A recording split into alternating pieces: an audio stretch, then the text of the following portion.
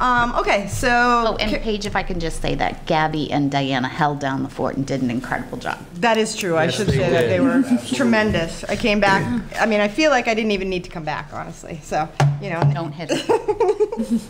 Well, no, they don't agree with you. I do appreciate all the hard work, everybody. Picked up my slack.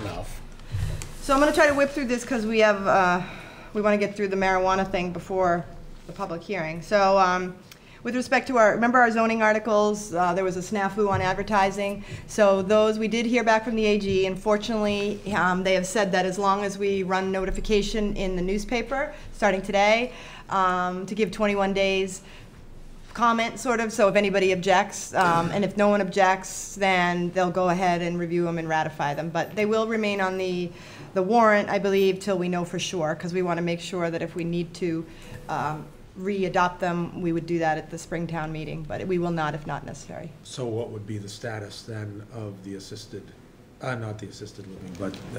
That's not happening. So that's not going to happen? Yeah, I did watch the last meeting, and I saw there was some confusion. There was never any intention on anybody's part over here that the accessory apartment would be reconsidered. You know, Barney and Lorraine, I think, had their own initiative, and that's fine, and that was what they intended to do. I think they thought a placeholder had been put on. Unfortunately, the placeholder was mistakenly put on with all of the warrant articles. Thinking, but it is on. Well, no, that one doesn't need to be ratified or re-ratified because the AG does not review denials. So they only review approvals. So basically the bottom line is there is no accessory apartment bylaw on this warrant. There will not be. So and that was never the plan unless there was a new proposal that someone else would bring it up. The staff and the board was never taking that on again. So for now, you know, I mean, I don't know. I shouldn't say never, but it's kind of how I feel. Walnut Street Affordable Housing Project. Gabby and I had a meeting this afternoon, and it remains on track. In fact, the FHA we're hoping that they might even make a selection on March 17th, a week from today. They've gone through and scored the 2 developers, and they're checking references right now, and then they're going to have a meeting and discuss that, and then there's a chance it could be decided on the 17th, which is right on our preliminary schedule we had, so that's good. With respect to Uptown, I did email Sam Schofield the other day to ask how, because I had heard a rumor that someone had said that it was going to be December before Shoveltown opened. June. Yeah, and he wrote back and said they were hoping for June, pending no equipment delays, which you know there will be equipment delays, so, but I did not want to hear December, so. Just one quick thing on that. Do we know yet in what capacity? And I'm kind of thinking about, you know, what would be available for parking at that point. Probably nothing on site, I would guess. Well, yeah, as long as they don't have residential open, they don't need to provide the on-site parking yet. Once those 4 units at the top of the fire station open, and I don't know if they're on the same track, but if those 4 units open, they must have at least 4 parking spaces on site. Residential has to have, but a commercial, you're right, they could get away with using the area parking. And this is not on my report, but that's something we're looking at. We got a quote from Park Corporation to do a parking plan, just because we kind of want to get ahead of this. Unfortunately, the quote was, you know, so thorough that it was very high. So we've been talking to DPW, and we're going to do our own sort of little one. We're thinking of things like, we don't want the residents to get upset over there when this, you know, when the Shoveltown's open and there's a theater event going on, so we want to try to figure out how to manage that. And when we have residents there, we don't want them parked for, you know, overnight if they did want to go on a street parking. So we want to try to navigate some of this before there's a problem, and then we always have to adjust. But we want to. And my only point on that, and the reason I brought it up, is just because, especially when there's still big construction going to be going on there at that time, you know, we don't want that coming back and biting us. Right, right. So they might decide, I don't know, I haven't talked to them obviously, but they might decide to hold off on the residential until at least they get the funeral home stuff going well enough that they're not spreading into that parking lot, because they need to provide those 4 spaces. Right, but that's only 4 spaces. I'm just saying that when they have that open for commercial purposes, unless it's open in a limited capacity in some way, and even then, it's going to be a little bit of a free-for-all, I would think. So has there been any conversation about if there is an equipment delay or other construction delays, whether they'll come back and try to do the pop-up again this summer? I've heard no mention of that. And based on They what I actually heard were about doing last work year. this week, taking everything out. Okay. Yeah, I don't think so. I don't think they made the There money. was they not- put out. there I think wasn't with the a good rain pop-up. last year, every weekend, I think Yeah. they pulled out early, if you recall. So Yeah. I think, I have not heard anything about Okay. that, so. Our tourism website that I've talked about, it's actually launched. So if you go to foxborough.plainvillerentham.com or visit fpw.com, you'll see a pretty cool website. It's a soft launch right now, but we do have a marketing consultant paid for through the Mass Gaming Commission who is getting ready to basically hard launch it and start doing all the things you do to sell this region. So it'll be kind of cool. So that's exciting. I've been working on this for a couple of years, so we actually have a real website now. Check it out.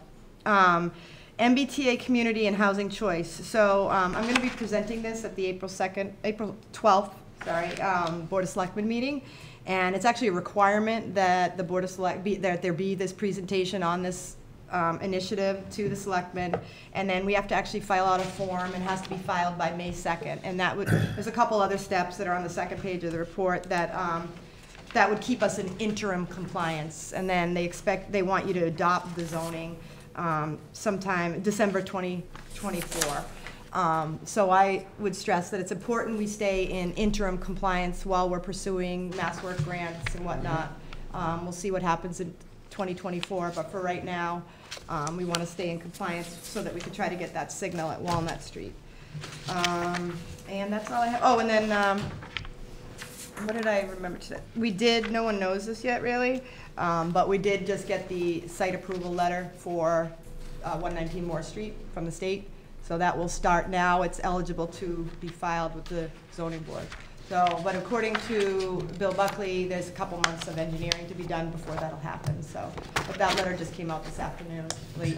So it did get approved by the state. And what that just means is that they're free to move forward. It doesn't mean it's approved is the wrong word. It's just an eligible site for them to apply to the zoning board for consideration. So, FYI. That's all I have. Okay. Very good. Anything under wrap or something? All right, it being sometime after 7:05 p.m., we need to discuss the proposed marijuana establishment bylaw for town meeting articles. So, want to take the lead on Yeah. that?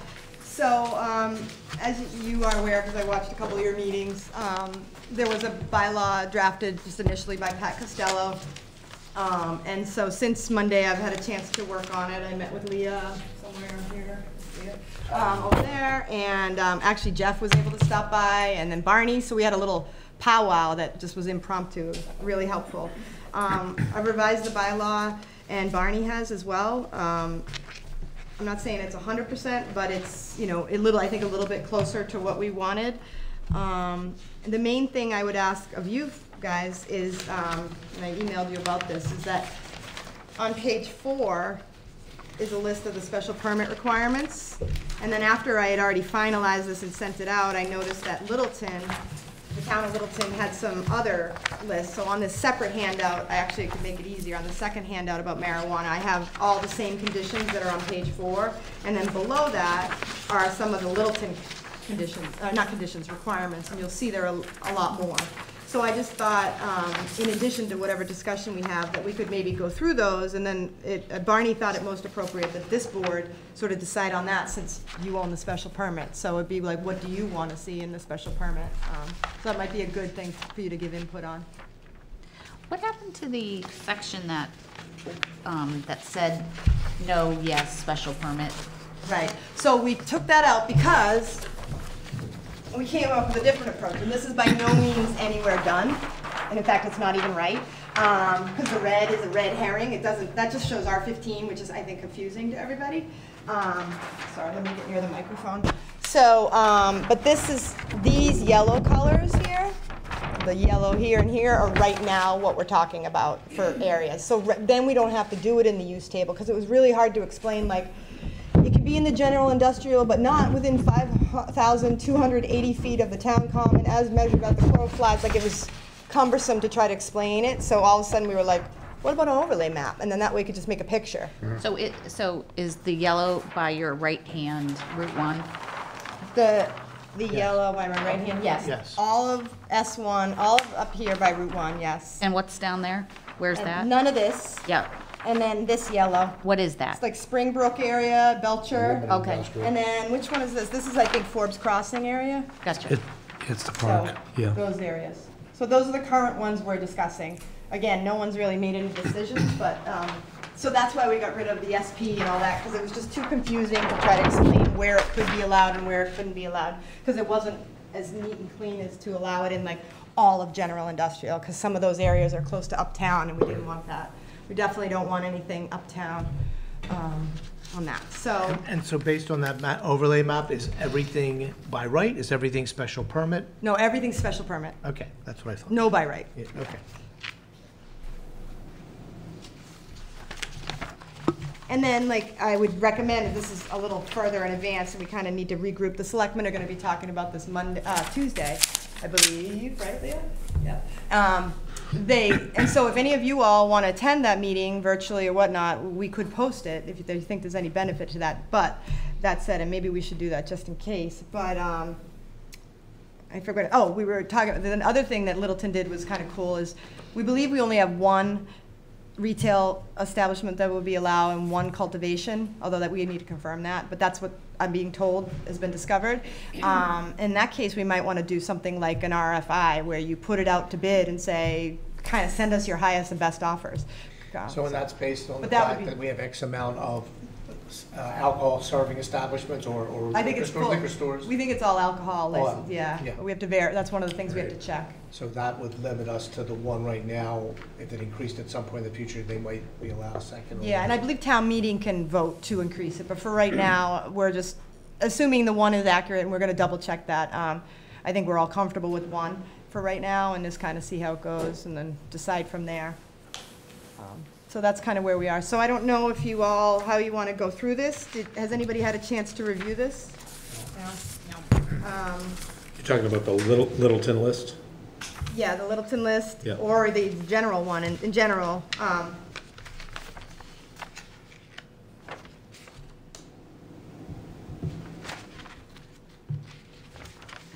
Before we get too deeply into discussion on this, I would like to disclose that if this does move forward, I would be an interested party in attaining a cultivation license.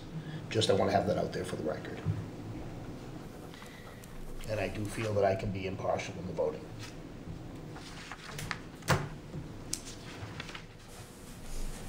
So, you know, I don't know if we want to go through this section by section right now, unless you think that that's what we really need to do, Paige, to be Well, I want to get legitimized. to a point where you feel comfortable for the selectmen to discuss it Tuesday night and maybe, vote to put it on the warrant. So I think we need to have enough of a discussion Right. that this board feels at least 75% good about. We might need to tweak it a bit, but, I mean, we want Barney to come back and really look at it, and town Maybe- council one more time. Maybe for this, purposes of this discussion, it would be more helpful if you could just quickly go through and Sure. point out any departures from the original. Well, that'll be hard to do, Would but it? I'll try. I mean, I can go through how about I Yeah. just go through the bylaw and then we can talk. That's what I meant. You Yeah. probably know the original better than I do, so you let me know. All right. But so obviously the first one is basically to rescind the rescission. That would be the first step, that number 1 there, article. If that fails, then this is all moot. So it would not move forward if that failed to move forward. Assuming that the rescission, the not allowing marijuana is rescinded, then we would go on to this next article, which would be to allow marijuana establishments and retailers. So the first section, nobody's really had any problems with, it's just a purpose. And then the definitions, this is a change from the first version, is that rather than having the definitions in the definitions section, Barney recommended we move them to this section just because they only pertain to this section. So it's kind of more helpful to have them. It's not like you talk about anything else, anywhere else. So it's kind of helpful to have it all in that section. So we added a local licensing authority. And that's one change as well. Jeff, you had mentioned that you might want consideration to be given to not necessarily having the selectmen automatically be the local licensing authority to deal with the host community agreement and whatnot. They thought maybe an ad hoc committee. So we did check with town council on that. He just wrote a long letter about that. Seems like it can be done.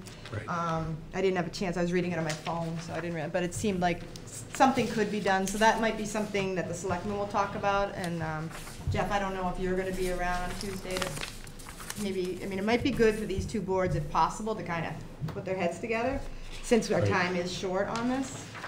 But, so that's one. And we defined host community agreement, that's a new one, just so that folks know what it is. Marijuana, that's not new, and the other three were already in there, they're just now in this section. Applicability, we really just changed format on this, you know, to make it match our bylaw. Eligible locations did change, because now we actually reference the map. And this is something Barney maybe hasn't reviewed, so I do want, you know, I kind of whipped this up, so hopefully it passes muster, but I think it will. And then now we get into the 7.65, and this is really, you know, some of the meat of it. So we, it can't be located within 500 feet of park, school, whatever. That's all state law. We did have it at 1,000, but then when we looked at it, we're not sure we're allowed to do that. So Barney had it at 1,000. And let's see. But if Attorney Costello or someone from the state says we could, would that be the preference to limit it to a higher number rather than 500? I don't know. That's what I think Barney had put it. So I don't know what is that your? It's really more your preference or the town's preference. I wonder if he chose that because. And I don't know. Well, I don't have a selectman feel about it as well. So. We haven't spoken about that yet. Right. I just want to see if the I'm wondering if the medical marijuana might say that. I won't look now because it'll take too much time, but that, I'm just wondering if that's where he got the 1,000 Okay. from. Yeah, he's gonna look.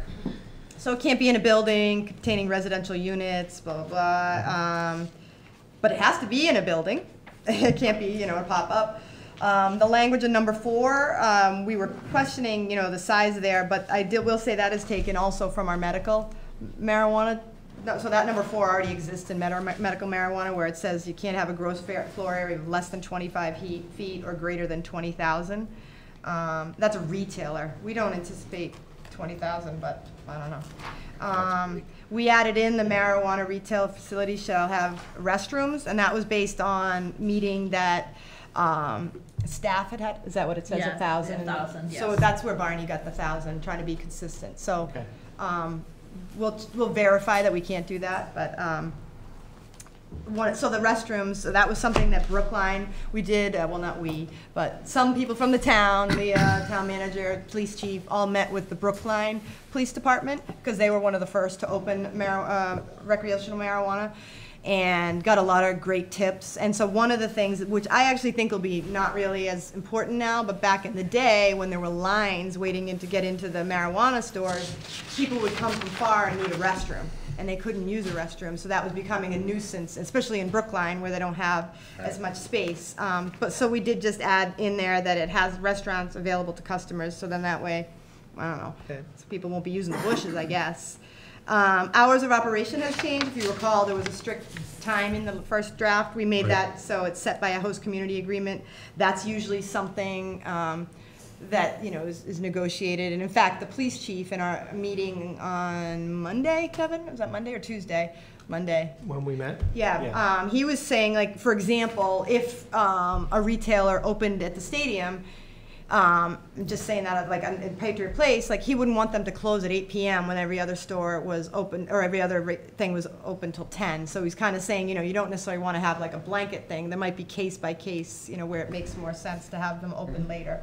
Well, I certainly do like the idea of specifically linking with language the HCA to the special permit.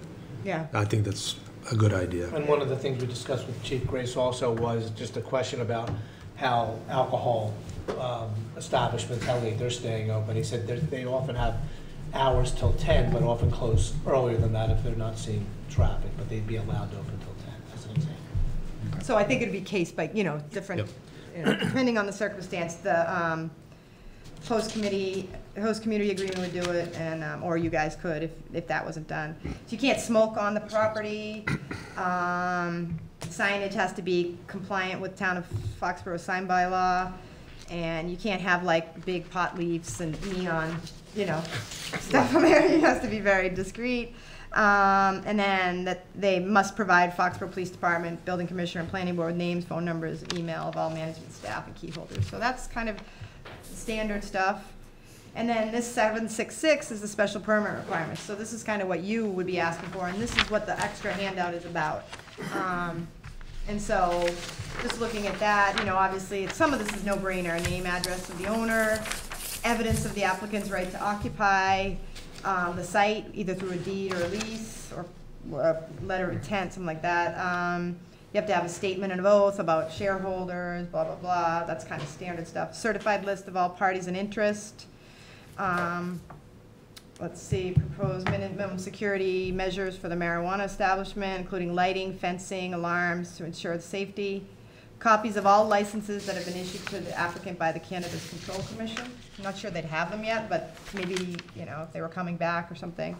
And then for cultivation and growth facilities, and I know, Jeff, you had a little concern about the proposed odor mitigation plan, including indicating locations of odor mitigation equipment. It should be state-of-the-art. So like Jeff was saying, like, what is state-of-the-art? And then I think if you go, let me see, if you go on page 2 of the extra handout with the Littleton thing, I liked what they had under number 5 there for, instead of this maybe, for cultivators. Basically says they have to do energy use reduction and opportunities for renewable energy and strategies to reduce electric demand and engage. So I thought that was at least those are objective standards. Yeah, yeah. So although those don't necessarily, we might still want to keep that unambiguous or that ambiguous language in there because it can work. Like we use that type of language for. I think I complained about it then too. You did, but maybe with this and that, it would be like a little extra because I do think we want to make sure because sometimes they could come and say, well, these more efficient ones are noisier. So then we have to balance the, the noise versus the efficiency. So how's that different than language we use with like engineers, for example, for best practices? And it doesn't say it has to be the most modern, latest, up-to-date thing, but they have to be able to prove that the quality of how they do it, how they design it, and how it's installed works correctly. So I'm not saying that language is right, but I'm just saying. No, I like the term. I'm writing that down because I like the term best practices. That's a good. I think we found a way to add that in there. Okay. And maybe I'm trying to think for Doug King's project. I'm trying to remember. That's I think one of the ones we used it on. It was over here, yeah. Yeah. And we looked it up. Oh, you did? And yes. Did it say state of the art or did Unfortunately, it didn't say that? Darn. Well, maybe we could come up with something a little better than that. But I think the intent is there, and we all kind of know what it is.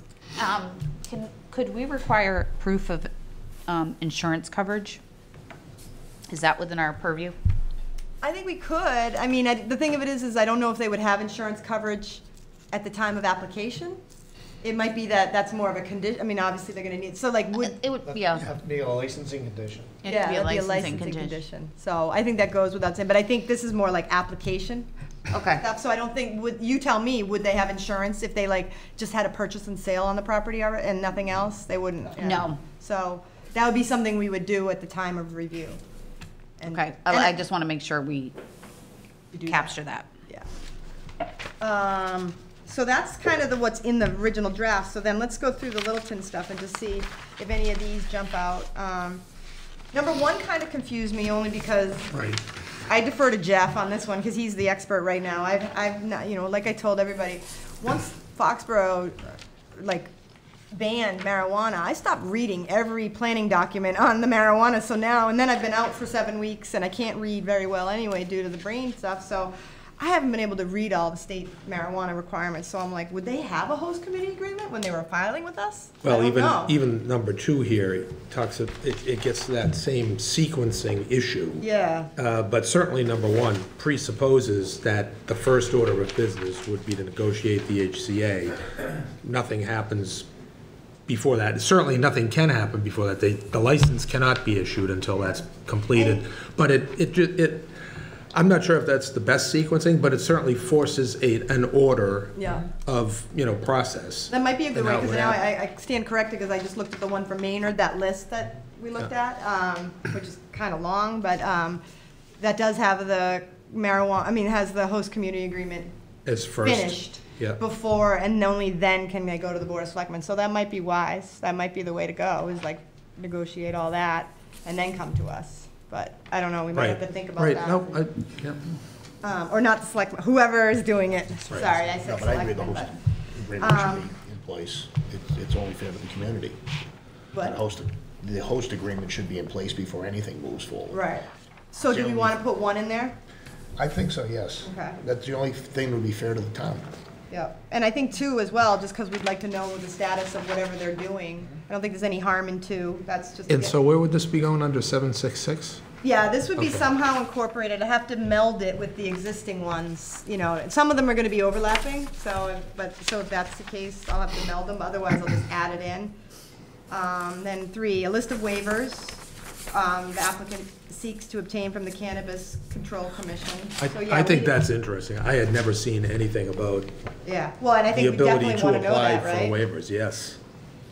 Copies of all policies and procedures approved by the Cannabis Control Commission, including operating safety procedures, so no harm in that, right? I mean, It- I don't know Yeah, if we're there gonna- may be some redundancy there Yeah. within our existing draft text, but we can, yeah, we can Check finesse on that, yep. And then, for the cultivation, I think we do want to add that in about the sort of energy efficiencies. I think that's smart to put that in there. And then the quantity and source or sources of all marijuana products that will be sold, that seems to make sense. I mean, I don't know if they know, but they could certainly have a goal. Jeff, what's your face about? I'm just saying, I think that, again, I do think that that is, and, you know, Kev, obviously, when we had spoken a couple of weeks ago, or even previously, you know, I still didn't exactly understand, you know, what was part of licensing, what wasn't part Right. of licensing, et cetera. Right. That certainly is gonna be, but it's not gonna be introduced until a later step. So it could be, as you said, conditioned, you know, as a condition going forward. Right. But I'm thinking that if we follow what would appear to be this sequence, it probably would not be available information at that time. I mean, it might be generalized. but- Right, well, I think they must, I mean, probably like a lot of uses, I'm imagining the Cannabis Control Commission and the host community, you know, would be like, so how much do you think you're gonna do? You know, what is the, you know, so they probably are gonna have some sort of goal, so. Also, You know, this is confusing because they're using marijuana establishment in a different way than we are. To us, a marijuana establishment is a grow facility, and a marijuana retailer is a True. retailer.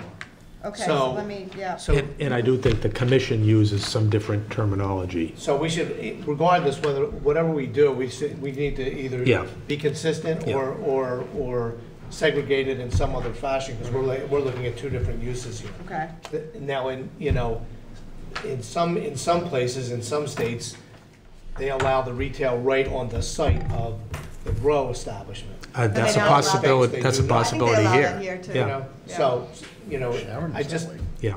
Well, isn't Sharon on two different building's behind sites the or other, something? Yeah, I don't know. yeah, they're separated, slightly. Slightly. But I'm just pointing that out. I mean, I don't, because they're saying, where are you getting the weed from? And we're Right. growing it right here. It's like, Right. you know, that's all I'm, you know. Well, and I think what you have to remember too is these requirements, I mean, are kind of also really just application submittal things. So in a way, you know, in the narrative, you're going to want them to say, oh, our marijuana is going to be trucked in from Northampton, and then be like, oh, how many trucks is that going to be? Or is it, oh, it's going to be grown on site? Oh, okay, then you know it's not going to be. And so it kind of gives you information to make your decision. It's not necessarily binding or part of the major application. It's more just part of the narrative, I think, where it will help you And I don't think understand the that's what scale. you're gonna hear either. I think they're gonna name the specific, manufacturer isn't the right word, but the specific company that's packaging and providing the different types of marijuana for either recreational or medical use. And that's what they'll tell you. They're not gonna say, we're getting a truck in from Northampton, Right, right. and we're gonna do it ourselves. But if you know it's coming from off-site, you'd be like, well, when's it coming? How's it coming? What's the Right, truck route? You know, right. then that suddenly, that changes it if, then it's not off-site. So Right. it basically gives you more information with which to consider impacts, and I think it would be helpful. Let me just make a note of that. Okay, then the 7 is kind of the same. It is the Quantity, same, blah, blah, yeah. blah. A written statement that confirming that no marijuana or marijuana products will be smoked, burned, consumed on the premises. So I think we might want to use that one rather than maybe what we have, or maybe we didn't even have it there. We have it somewhere else. I Might remember wanna add the seeing- You do word have it in vape, there. too. we had it somewhere else. I And, remember seeing and I that. did want to just mention for you guys, as a little bit of a caveat, there are provisions for those types of establishments, specific licenses that are not available now, that expect to be available, in a pilot program soon. What specific? For consumption. Social consumption, On-site on-site. consumption, right. So, You might want- under those circumstances, this would probably you'd have to have that specific kind of license. It would not be the type of license that we would be considering as part of what would appear to be the first round It's anyway. going to be interesting to see how they do that, because you can have a beer and be fine, but how are they going to determine how much marijuana somebody can consume before they're impaired behind the wheel? There are limits for those in that, under that pilot license, which is available. You can review the text, and there are specific limits. Now, what do they mean? I don't know. But there is specific text about that. Page under 8 there. Yep. You might just add the word vape, Word what? vape, Vape, okay. or vaping, or whatever, because it's different than smoking. Look at you being all hip and knowing stuff. Okay. So I guess the bottom line is when I look this, I actually prefer Littleton's language, and I think I might want to just take out the good stuff of our prior draft and like incorporate it in here. I think a lot of this stuff, like even as I was just reading ahead, the name and owner, that's fine, the articles, corporation, licenses, but like, I liked 13. I like their 13 better than what we had, so I feel like that was a good one to put in there with all the site plan requirement. It's basically saying further delineate various areas, indoors and outdoors, blah, blah, blah. So I feel like that's good. So I think I would recommend we kind of take this one and then make sure we get all the good stuff from the prior list. Yeah, I would just say be judicious, Yeah. what you think is appropriate.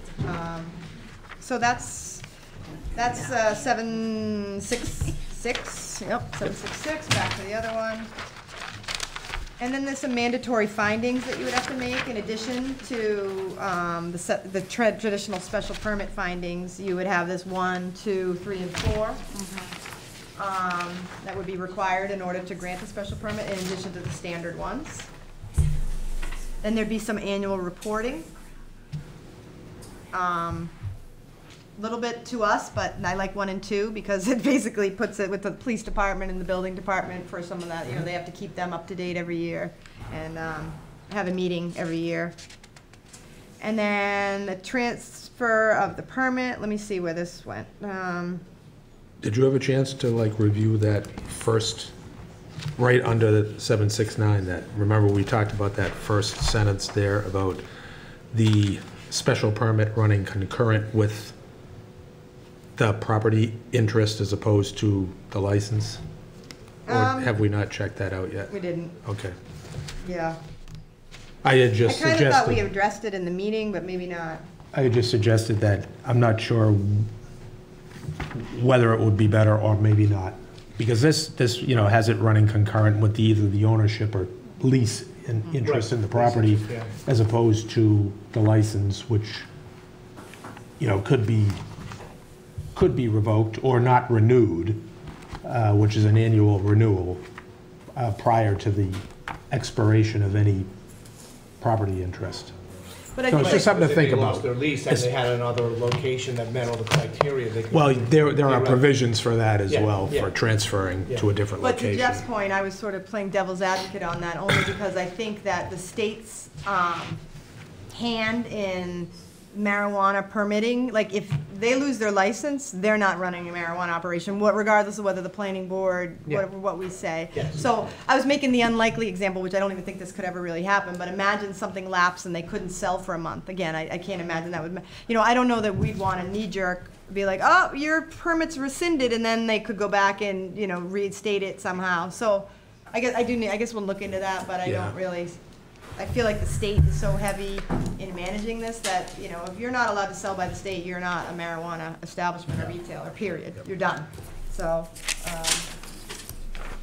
let me go back to that. I'll check on that. Removal bond, Barney added this. I think this is a new since last night. Yeah, quick question. Yep. Why would a documentation of a bond posted with the Cannabis Control Commission satisfy this requirement? That is a requirement of the license. Yeah, and- but wouldn't we want another bond? Because is the Cannabis Control Commission going to give us the money from their bond if we have to remove this Well, facility? Well, it's just to remove it. Right, well, I think the primary function of the bond posted to the commission is for the destruction of any inventory. Okay. I think that's the idea. If something happened to your license, they would want to destroy your inventory. Now, I'm not sure exactly, what rights that gives the business owner, or if any, but there were also some language that was talking about the property itself. And honestly, it didn't make sense to me, because I'm not sure what the town would want to be doing in terms of a building. We certainly wouldn't want to raise the building. No, well, that's what I was just looking at this, reading Right. it closely, and I'm like, the town must remove the facility. Well, that language was in the original Oh, it draft was? bylaw. Oh, okay. Oh, I thought this was new. Gabby and I kind of talked about that. Yeah, so I don't know about that, but we certainly don't want to remove the facility. Right. I think, what if we put something like, the documentation of a bond posted with Cannabis Control Commission may satisfy this requirement, subject to planning board conditions, or something like that. So it basically gives Leaves you it the open. discretion, case by Leaves it case, open, as we learn more. Yeah, it leaves it open.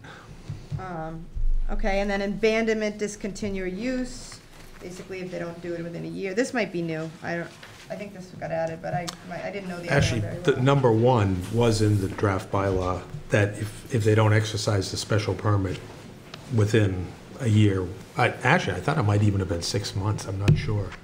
But there was a provision, if you don't exercise it, we're pulling it. Right, okay. So going back to the one before about the bond, now that I look at number 2, under 7611, I feel like that's what would have to be done. That's the removal, is, shall be required to remove all material, plants, equipment, and other paraphernalia from the permitted premises. I feel like that's what we'd be looking for, not the building. Right. There's no, so I we, agree.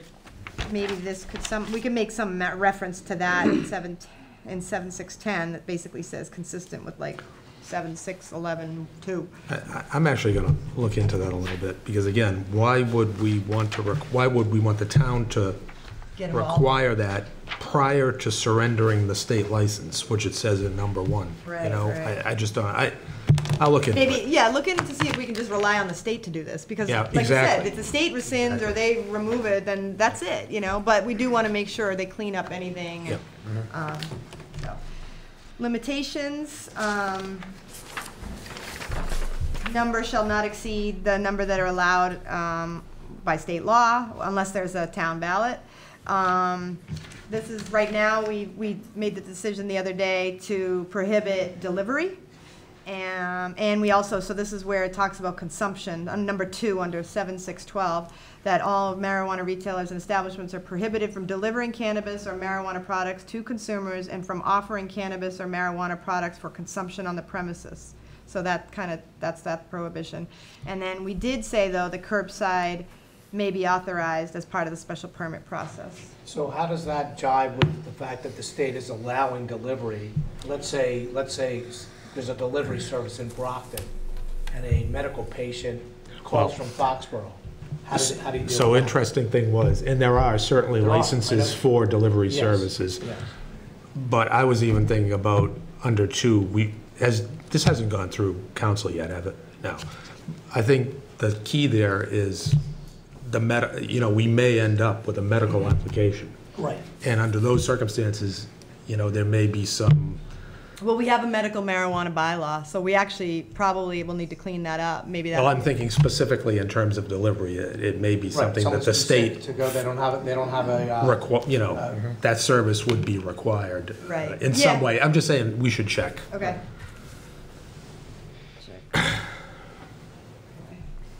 And then citing, let's see what this says. It talks about the map, that's a map, that's it. And then the last part is adopting the map itself. So that's basically where we are. I think it's made good progress. Yeah. Hmm. So what do you think? It's a lot better than it was. A lot better. All right, so, like I said, Tuesday night, if you guys have any comments in the interim, let me know. I'm gonna try to wrap it up. And then, you know, for the next round, we got to get it to council. Barney's back Monday, you know, it'll go through another review, but in the meantime, the selectmen will be talking about it Tuesday night. Can we make a note to post the planning board just in case? We will have town council on, Jeff, so if there's anything that we want to talk about, like, that comes up, I did ask Pat to attend on Tuesday, so it could be good. It could be. I mean, it's tough for anyone, him included, to sit, you know, in real time and try to He make seems that. to know it pretty well, though. He does seem to He's done kind of know it. now, so. Yeah, Okay. I tried to get him to come tonight. Unfortunately, he was already booked, so it was a last-minute request, but we're comfortable continuing on right now? Yes. I think so. All right, thank you. Can I get 2 minutes before we start? further? Before we get into the next subject, could we ask that the sign-in sheet be passed around and make sure that everybody is on there, please? Good idea. Because I know that Yeah, some so people if you have didn't sign. sign the sign-in sheet, there's a clipboard on the table over there. If you could just make sure to sign it, please. That way we'll know you're here. Diana, do you need us when he comes back to accept the meeting minutes? Yes.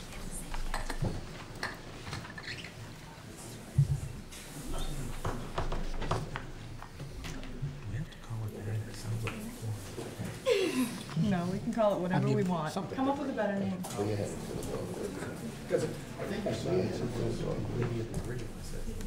No, I got that from another town, but you're right. It is, I was thrown off by it at first too, but then I'm like, oh, well, it's adult use versus I know, I medical. understand. We could call it recreational. Right.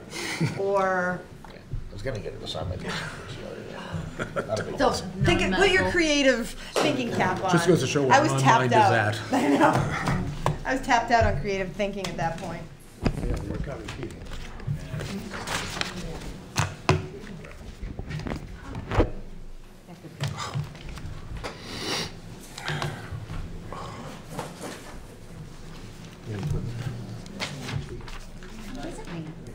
Well, text me, tell me you're there. I don't, because I want to see you inside the house. Yeah, it's not you, I want to.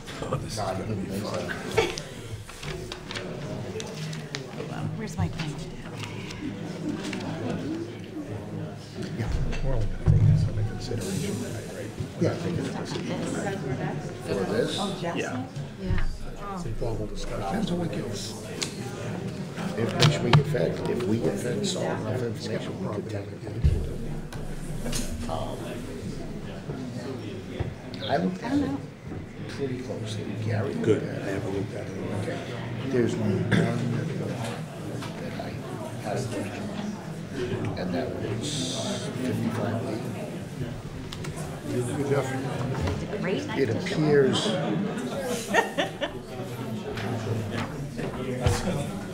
Hey, Kevin. We have a quick picture just need to accept some minutes. Before you start. Okay. right here.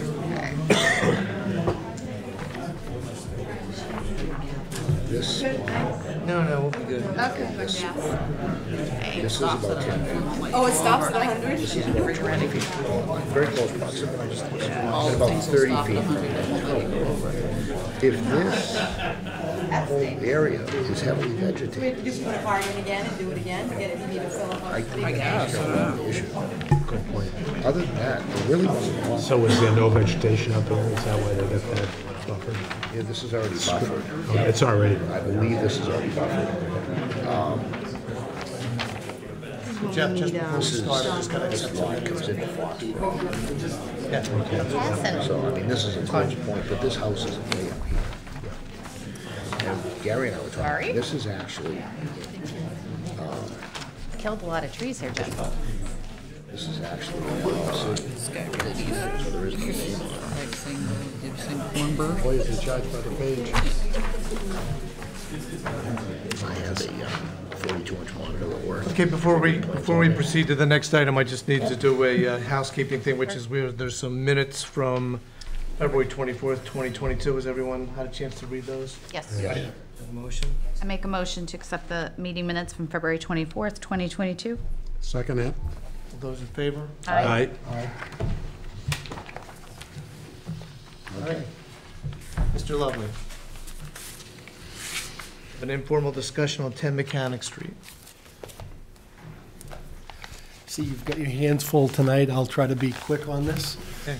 This is going to be coming to you as a special permit, site plan review, and we'll have to do design review as well. This is the existing building at 10 Mechanic Street, right next to the Union Straw, the old Legion. Is that the one on the corner? No. So Yeah. if we're on Mechanic facing Union Straw, is it Union Primo's? Straw's on the left. No, Right. to the right. Oh, So right. this- It's a brick building. It's currently, it's about a 3,700 square foot building. It has a computer company in there.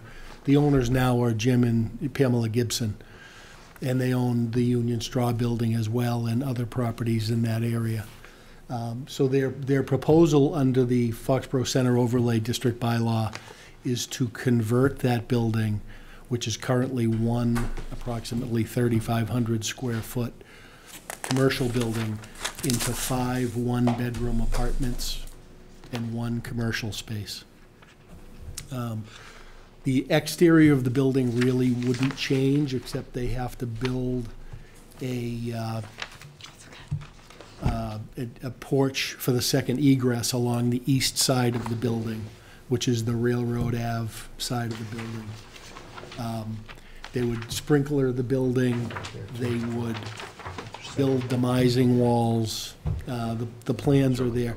The facade of the building wouldn't change. The site of the building really wouldn't change. They are proposing to remove about 900-plus square feet of what is existing pavement, run their roof drains into the soil under there, and put a lawn area where it's currently paved. So we'll be looking for a special permit for that conversion.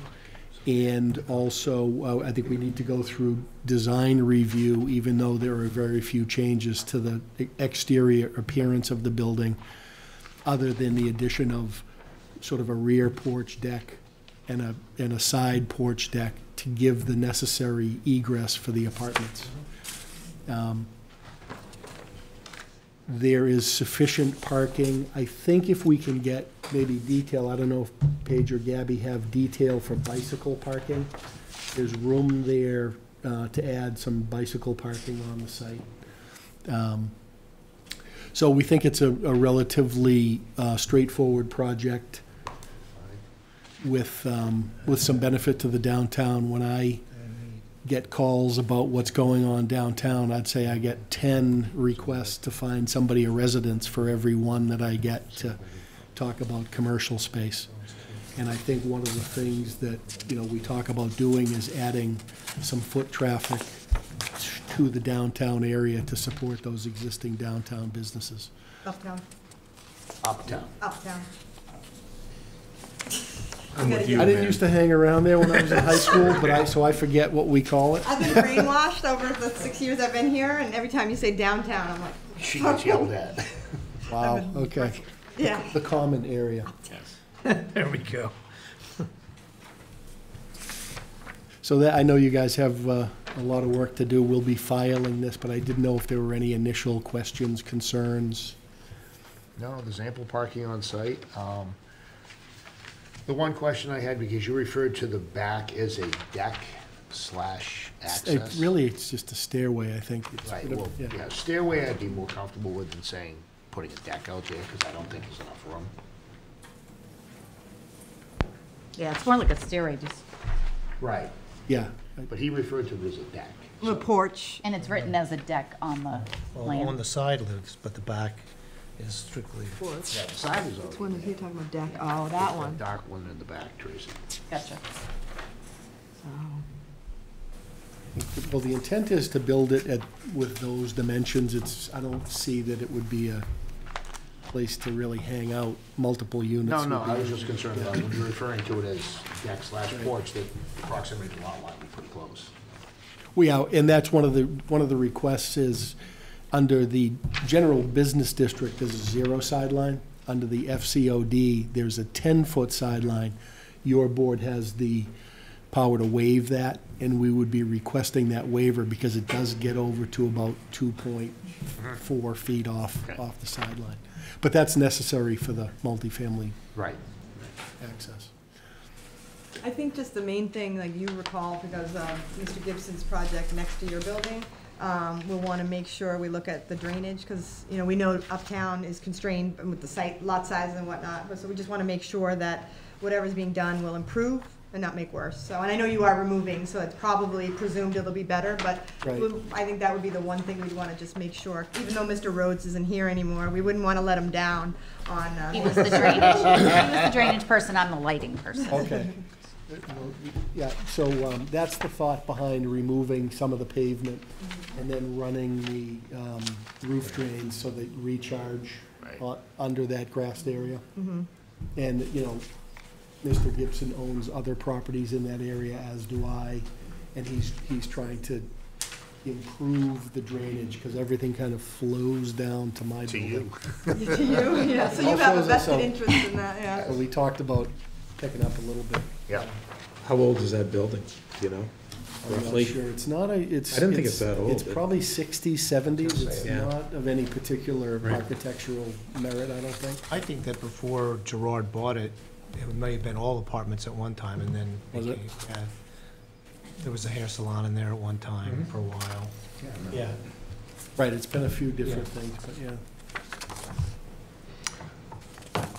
Actually, it looks kind of straightforward, I think. Yeah, it looks pretty vanilla. Nothing major.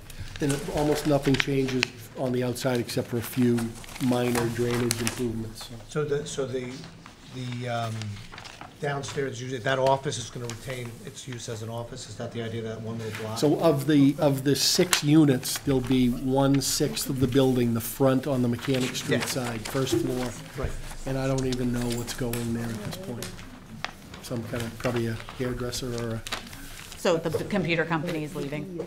yeah, Mr. Gibson bought it from them. I don't know where they're leaving to, hopefully locally, but they're not gonna be there. Gotcha. So the rear setback is the only waiver you'd be looking for? It's actually a side setback on the Side. east side, I believe so. And we do need to go through design review, but we're not really changing the exterior. And I guess we'd run site plan at the same time, so. Do you have any sense of the size of these apartment, like square footage wise? I would say they're, just doing the math, they're probably between 600 and 700 square feet. You know, they lay out just 2 rooms, really, a bedroom and a combined living kitchen, 1 bath. Cool. Looks good. All right, thank you. Anything else from the Thank you, board? sir. Nope, I'm good. Very good, thank you.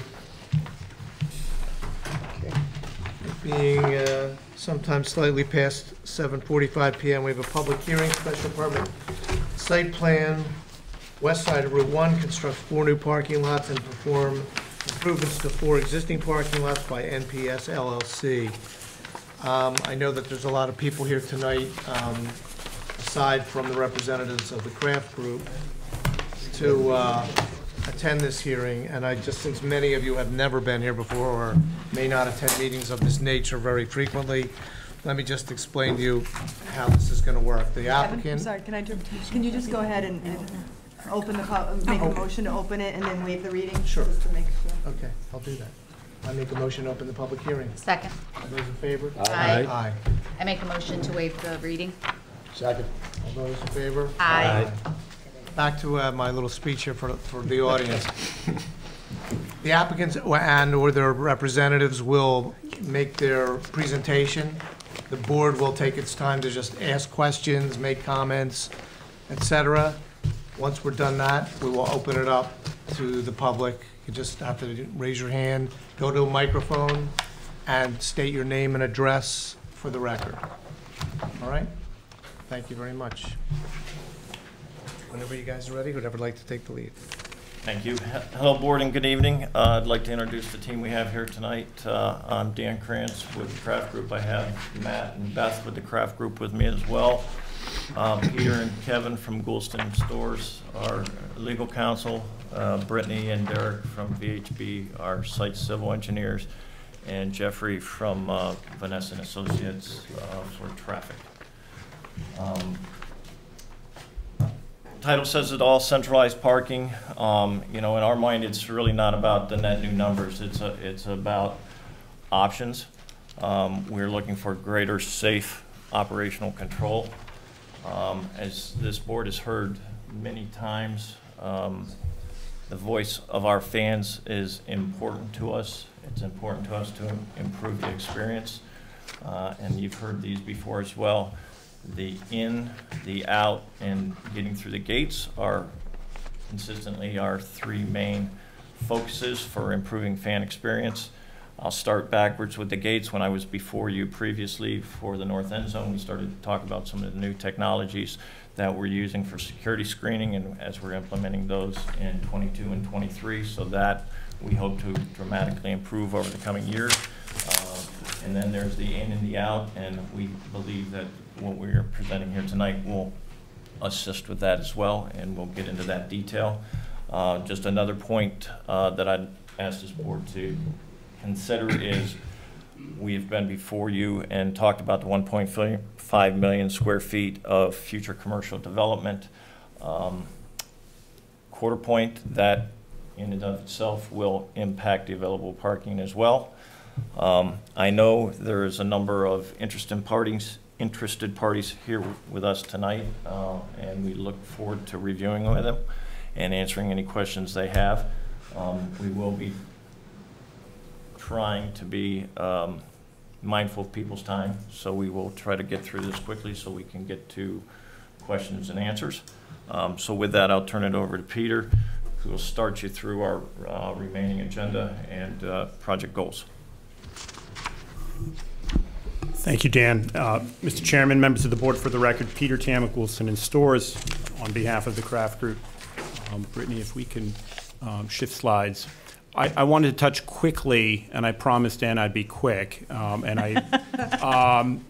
on just the process. This is the beginning of a public process. I think a number of stakeholders and neighbors are interested and have shared already concerns about the project. So we want to both proactively explain to you what the project is, what it isn't, and also address questions to the extent we can, understanding that this process is going to be one of information gathering, information providing answers, and then ultimately working with the board and with the stakeholders to find solutions so that this project can be a success.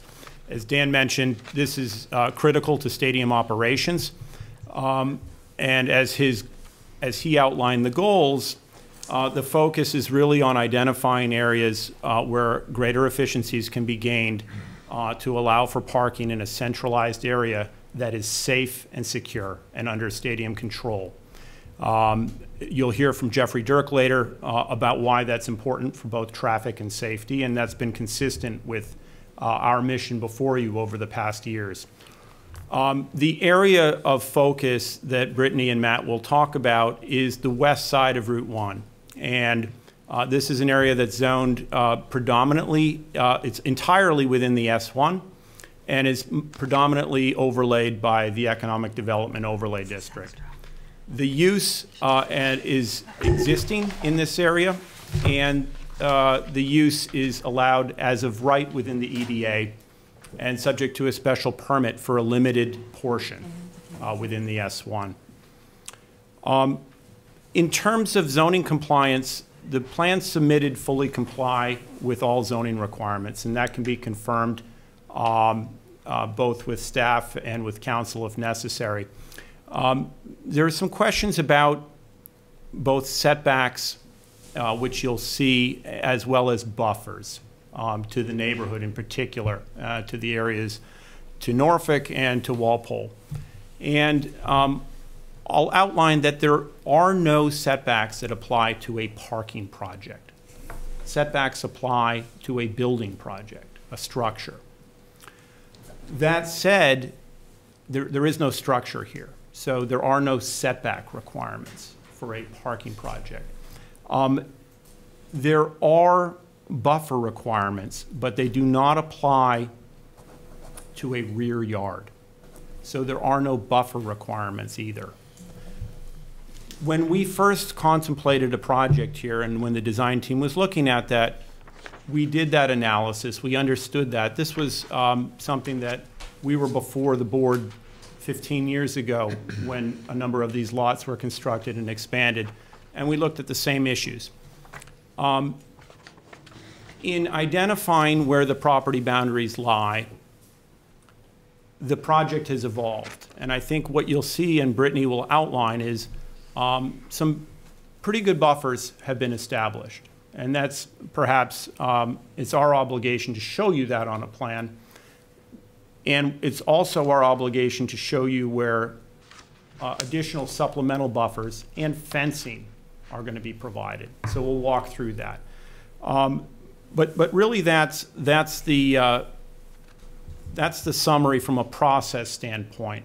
The site plan, we fully expect we'll be working with you on details regarding the vehicular movements and circulation, signage, lighting, operations, the typical site plan issues.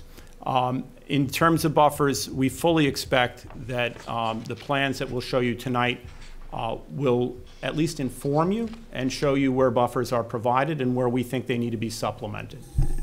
So with that, I'm going to turn it over to Matt Pekarsky. Good evening. For the record, Matthew Pekarsky with the Craft Group.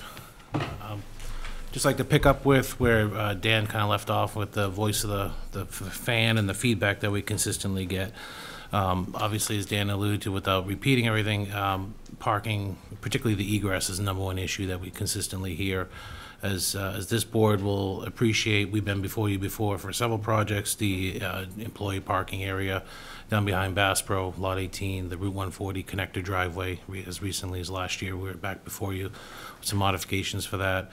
We've done numerous changes and implementations to the traffic management plan along Route 1, to, all in the vein and with the goal of improving the game day experience, particularly the egress out of following any event, not just football, but concerts and everything, and all the other major stadium events. So that's really why we're here tonight, excuse me, to present this, what we feel is kind of the next phase of the improvements in our ongoing efforts to improve the game day experience. I'll flip to the next slide here. So as far as the existing conditions go, and Peter kind of alluded to this, this project is focused on the west side of Route 1. Just by way of orientation for the board and those that are watching, the stadium is just slightly off the page here. You can see the north part of Patriot Place in the bottom of the page. Route 1 is running across the lower third of the page here, from left to right, with north being to the right. And then the parking lots across the street are all of the P10 and P11 parking lots all in here in this area. These are the existing parking lots, and this is primarily the area of the project overall. The overarching goal of this particular phase of the improvements is really to improve the what we call the in and the out. It's the ingress and the egress of the traffic, but it's also about providing the parking department and their operations team more flexibility and adaptability to the situations. Without getting into all the details, a concert's different than a preseason game, which is different than a postseason, AFC Championship playoff game. The dynamics are different, time of day, weather, all those factors all go in. And having a dynamic and the ability to flex into different locations, load multiple lots at different times, and that versatility is very important for the overall operation. And that's part of the goal of this project. In addition, as is always important to us, it's about pedestrian safety, the access, how people get to and from the lots to the stadium safely, and avoiding conflicts with vehicles and things of that nature. And it's also, this project is really for us to focus on trying to enhance kind of innovative programs that we've launched in the last few years, particularly the delayed egress or the delayed exit program, which I'll talk about in a little bit.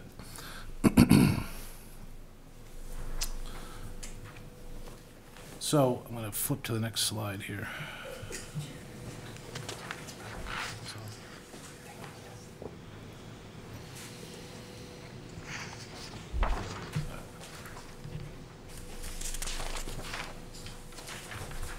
Apologize. Trying to get rid of the line we just drew on the screen. I apologize about that. There we go. Thank you. So there's a lot going on in this slide here, and there's a lot of information being contained here. But generally, this is kind of, I'll give you an overview of the project. What you see in here, there are really 6 areas of the existing parking lots that we're enhancing. And two of the 6 are brand-new parking lots, lots 44 and 45. They don't currently exist today. 3 of the 6 areas are what I'll call expansions of existing parking lots, lot 42, 43, and 55B. And the last one, the 6th location, is really just, it's really a combination or a consolidation of 2 existing parking lots. And again, that's just for efficiencies in the operation. In total, it's about a net gain of just over 3,000 spaces, and that's, you know, in the context of the 9,000 spaces that are already across the street in P10 and P11. So that's generally the size and scale of the project overall. It's important to note, I think, as part of this too, is that we're talking about a net increase in parking spaces. We're not talking about a net increase in vehicles coming down on the corridor. We're not adding tickets, we're not adding new programs, we're not bringing more people to the stadium. It's about increasing the capacity of the available parking on the corridor. And again, allowing for that flexibility and dynamic operation. In terms of the ingress itself, it's really no different than what's happening today. And the beauty of this project is it's really taking advantage of all the existing infrastructure that's in place. So it's an expansion of an existing lot. It's utilizing existing walkways and things of that nature, which I'll go through here in a minute.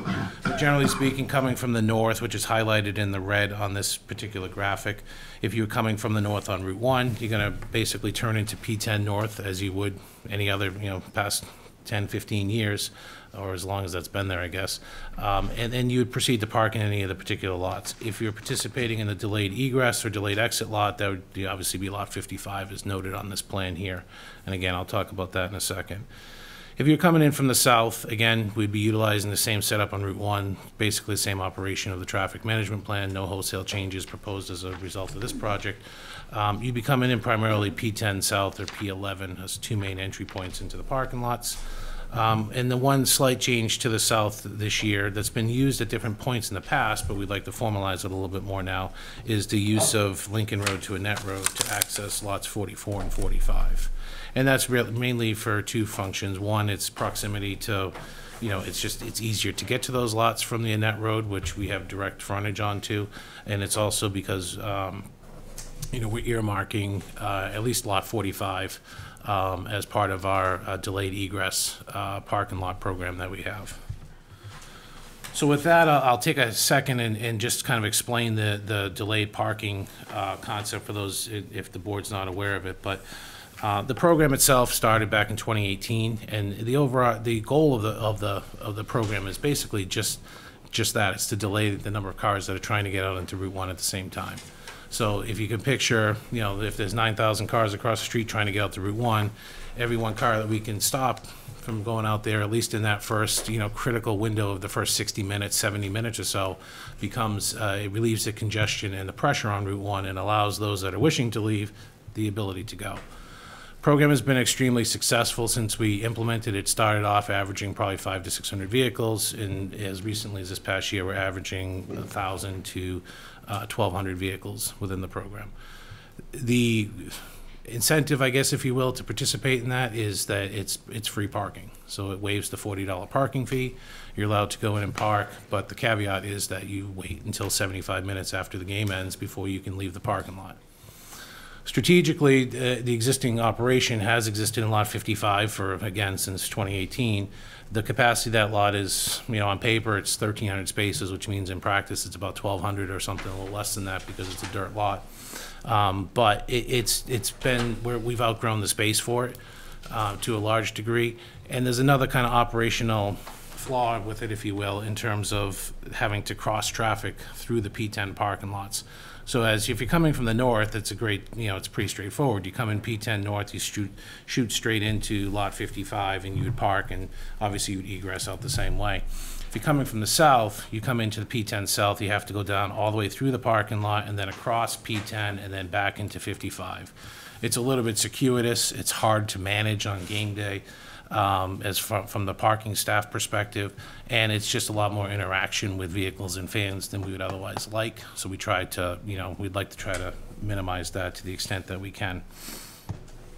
The The project before us tonight is really, the goal is to take this successful program and actually bifurcate the north and the south parking. So because we're running out of space in 55 to begin with, you know, we'd like to keep a portion of this to the north in lot 55, and we'd like to designate some lots to the south as the delayed exit lots to the south. Again, the numbers for each game change. As you can imagine and suspect, a Sunday at 1 o'clock in September is very popular because people don't mind hanging out, but a night game, generally speaking, the numbers are far lower, and people don't necessarily want to stay any longer than they otherwise feel they have to. So that's kind of the program itself as a whole. I guess I'd end by saying for us it's been a very successful and critical component of the game day improvements that we've made, just because we have seen, you know, the feedback has been positive. It's for those that, you know, don't necessarily want to pay the fee and they're going to hang out at Patriot Place anyways, then it's a great opportunity. And for those that want to leave, obviously, and are obviously paying the fee, then it allows them a little less friction to get out of the parking lot. One thing I would like to point out, and based on some of the feedback that we've received and some of the comments, is I think there's a little bit of a misconception for the delayed lot. If you think about the overall operations, you know, obviously this is a function of the game and the weather and many factors that go into it, but it's not a net increase in the time that people are in the parking lots. These, if you'll notice, these lots, whether it's in its current location in 55 or as proposed in this plan, are strategically located to basically be the furthest away, kind of buried in the back, if you will. They're lots that would otherwise, you know, people would be sitting there a long time anyways. This is just ensuring that they're going to sit there. They're not going to try to commingle with everybody who's trying to get out that would necessarily be ahead of them.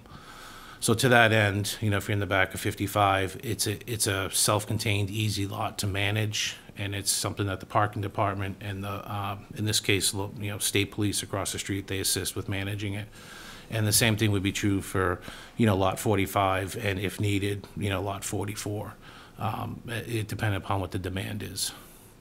As far as egressing from from the lots, and particularly from the south, we've been mindful of that as well. So, you know, I mentioned earlier that, you know, cars would want to be coming in to load 45 and 46 by Lincoln Road or Annette Road. We'd be looking to try to have them egress out the same way. Because it's a delayed lot, it actually sets up pretty well, because the Lincoln Road at Route 1 has a lot of pedestrian foot traffic that crosses it post-event, particularly within, I'd say, the first, you know, 35 to 40 minutes after a game. People are leaving the stadium, walking to their, if they're parked south of Lincoln Road, you know, at Lafayette or Seasonal or America's Best. There's a fair amount of people that walk down through there. By these being a delayed lot and egressing out that way, it sets up pretty well, because they wouldn't be going out until 75 minutes after, which is, by that point, you know, the majority of the traffic is, foot traffic that is, has passed Lincoln Road, and the conflict is easily managed by the existing state police details that are out there. So that's a delayed egress parking. From a from an ingress, I'm sorry, from egress overall, this is actually the next slide. It shows it's basically the reverse, and I don't want to oversimplify it, but again, same traffic management setup, same operation on Route 1, and generally speaking, here is again same color scheme. If you park to the north or the delayed lot, you're going to come out of these. What as shown on these lots is the red line. You're going to come out P10 north and go up Route 1. If you park to the south, you're going to come back out either P10 south or P11. You know, we're not going to change our practice. It's basically first in, first out is generally the way the lots are managed. But it just, it allows, with the internal circulation of some of these roads, particularly within P11, that operation will be a lot smoother and a lot easier for us to process vehicles in and out. And as I mentioned earlier, in that road, you know, with the delayed exit, will operate in that similar fashion. I think the only other thing that I'll say is, just generally speaking from a safety standpoint, again, I mentioned earlier, we're always mindful of that. We're taking this program, we're using the existing infrastructure that's out there, the walkways, you know, obviously the lighting. We're mindful of the safety. We're trying to put the walkways in thoughtful, meaningful areas that will actually be used, with a combination of signage, combination of 6-foot, you know, chain link fence to contain and to keep people separate from from the vehicle flow, and where we do have to cross people, even within our own internal parking lots. We've designed this so that we're doing that at a controlled point, if you will. Again, vehicles and people don't mix for the obvious safety reasons, but they more, don't mix either from the operational standpoint, because it's just friction, and every time you have to stop cars, that's part of the challenge. And to that end, I'd say from a bigger picture perspective, that's also some of the benefits of this centralized concept of bringing more cars to the center of the stadium. One, it allows us to control them better, but it also helps to reduce the amount of pedestrians that are walking north and south on Route 1 itself, crossing up at North Street, crossing down at P9. That's all friction that slows the overall progression of vehicles leaving here. And again, that just adds to time in terms of the overall egress, which is, as I mentioned, our main goal here, to reduce that as much as possible. So that's the operational aspect of it. With that, I'm going to turn it over to Jeffrey Dirk. He's going to be able to speak to the actual traffic impact assessment. Let me just ask you one question before Jeff starts. So P55B, is that existing today? That is not existing today. Okay, so that's also, like the other two green ones, that's a new It would be parking new. area. It's it will be physically connected to 55, Yeah. but it's like an I just extension wanted to of clarify 55. that. And then the only other question I have for right now is, does this pertain to football only? Is it going to be in use for concerts or? Any major stadium event. Okay. Kevin, one quick question. Just for clarification purposes, Annette Road only for those two delay exit lots? Not necessarily. It's one of the things we've been talking with both the state and local police on, the chief and Lieutenant Curtin on it, is just if there's an ability to push, it's all going to come down to timing, right? So by the time we would actually be able to be in a position to put cars out there, and you got to figure they're probably coming from somewhere in the back of 42 or the back of 43. If it's easy enough to redirect them, if you've been in the lot, so when you get a platoon of cars all going in one direction, it's very difficult to turn a lot of them around. So it's one of those things that we'd like to reserve the right to send them out that way if we can easily do it operationally. Just curious. Thank you. Yep. And I should point out too, it's actually, I'm not directly running the parking operations anymore on game day, but I know from this past season, they have been doing that actually, and it's been working out pretty successful. They've been doing it to kind of test out the Lincoln Road part and waiting until, 60 minutes after, just to see how that operationally works. Okay. Kevin, I do have one question and one point of clarification.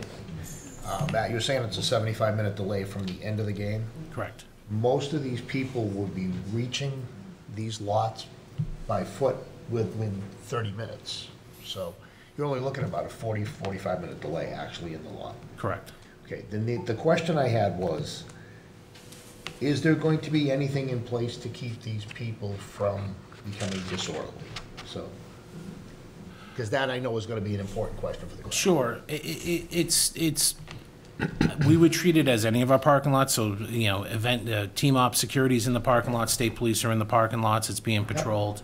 Depending upon the type of event, we were talking about this earlier. It's kind of consistent with our concert practices. Anyways, we don't allow tailgating post-event, which usually is not an issue. Anyways, people want to pack up and leave. Right. And I'd say the same thing for the night games for football. Generally speaking, people don't stay. It would be consistent with the rest of the management of the parking lots. Okay. Now, I've seen in some of the private lots that post-game, there's bonfires. And sure. So just reassuring the people. It's the same protocol that, you guys know our operation. We have the presence of police is a lot, and even from the fire perspective, Foxborough Fire doesn't leave our parking lots until they go through and they would extinguish any fires that are out there. They check all the trash barrels. It's standard operating procedure for them. All right, thank you. Jeffrey? Yep. Thank you. Good evening, Mr. Chairman, members of the board. For the record, Jeffrey Dirk with Vanessa & Associates, with the transportation consultants for the project and for the craft group. So I think kind of following along with the theme that you heard, just to kind of start, there's no increase in stadium capacity. We're not adding any amenities, so there's no increase in traffic other than the localized increase we'd have associated with loading the lots, essentially, along the front of the stadium. So as soon as you get out of the frontage of the stadium itself, from the standpoint of Route 1 and local roadways, there's no change in terms of traffic flow or traffic patterns. the purpose of this plan really is consistent with, I think, a lot of the stadium enhancements we've done with respect to parking. It's really about dispersal of traffic, it's traffic control, also relating to pedestrians, and it's about safety.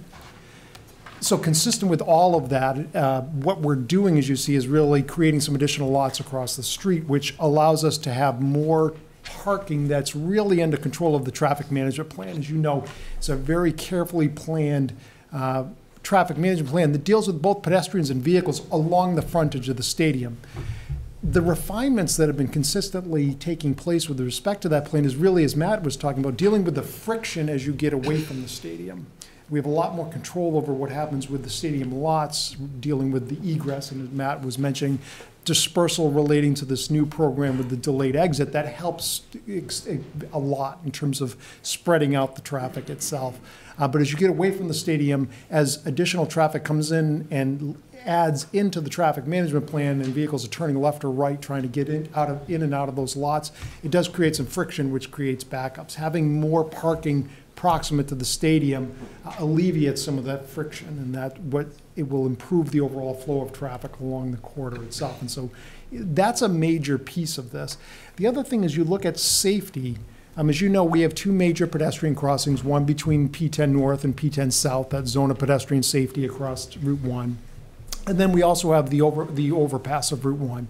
As you look at kind of where these additional lots are located and you follow the pedestrian paths, I think one of the things that the town and the traffic control officers, the detail officers out there, have always been trying to encourage more use of that overpass, because in that point it's not crossing or conflicting with any of the vehicular traffic.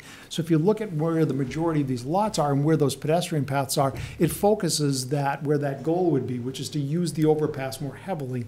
And in fact, as Matt was mentioning, how we've planned out the pedestrian routes, they feed directly into that overpass area. So, it also achieves that goal of trying to push more of the pedestrian traffic over to that area. Lastly, with respect to the egress, one of the things that has been done over the past year is an opening of the breakdown lane just after the overpass where the traffic comes onto Route 1. That was done to allow, again, eliminate some of that friction. There are lots today that are private lots that have parking along Lincoln Road and then that road. They feed down into that lane that's been opened in the breakdown lane. One of the reasons that was opened was to push, as Matt was describing, move the traffic away from the stadium more efficiently. What you see in terms of the delayed lots as well is you see that it feeds right into that lane. And the purpose in this instance of the delayed lots is it still maintains the integrity of that extra lane, because if those vehicles aren't leaving until 75 minutes after the game is finished, those lots that are external to the stadium, they still get the benefit of using that lane. So they're exiting those lots before we start introducing any additional traffic into that extra lane from that road. So it's been purposely designed that way so that it maintains the integrity and the efficiency of that. So this plan is really just kind of following up on the constant approach to trying to look at, again, dispersal of traffic, putting more traffic under the stadium's traffic control plan along the stadium frontage. And then pedestrian safety has always been a part of all of these plans. And you'll see the routes have been very deliberately planned, and Matt had described the separation. And purposely, you see where we're trying to eliminate any pedestrian crossings of major flows of ingress or egress of vehicles in those lots. So I'll turn it back over. Thank you. Can I ask one other quick question? So other than the verbal contract that you have with the free parking people, how do you actually prevent them from leaving in that 75-minute window? Does it actually put cones up? Do you put...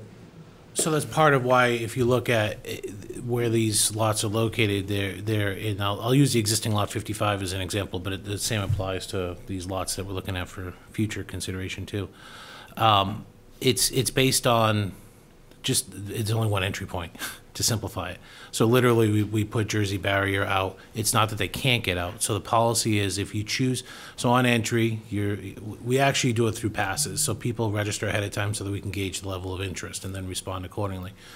As people arrive, they say they've got their pass, and that's mainly to give them directions, to tell them how to get there. That's our communication with them. They arrive, they are reminded that it's no fee to park, but you gotta wait till 75 minutes.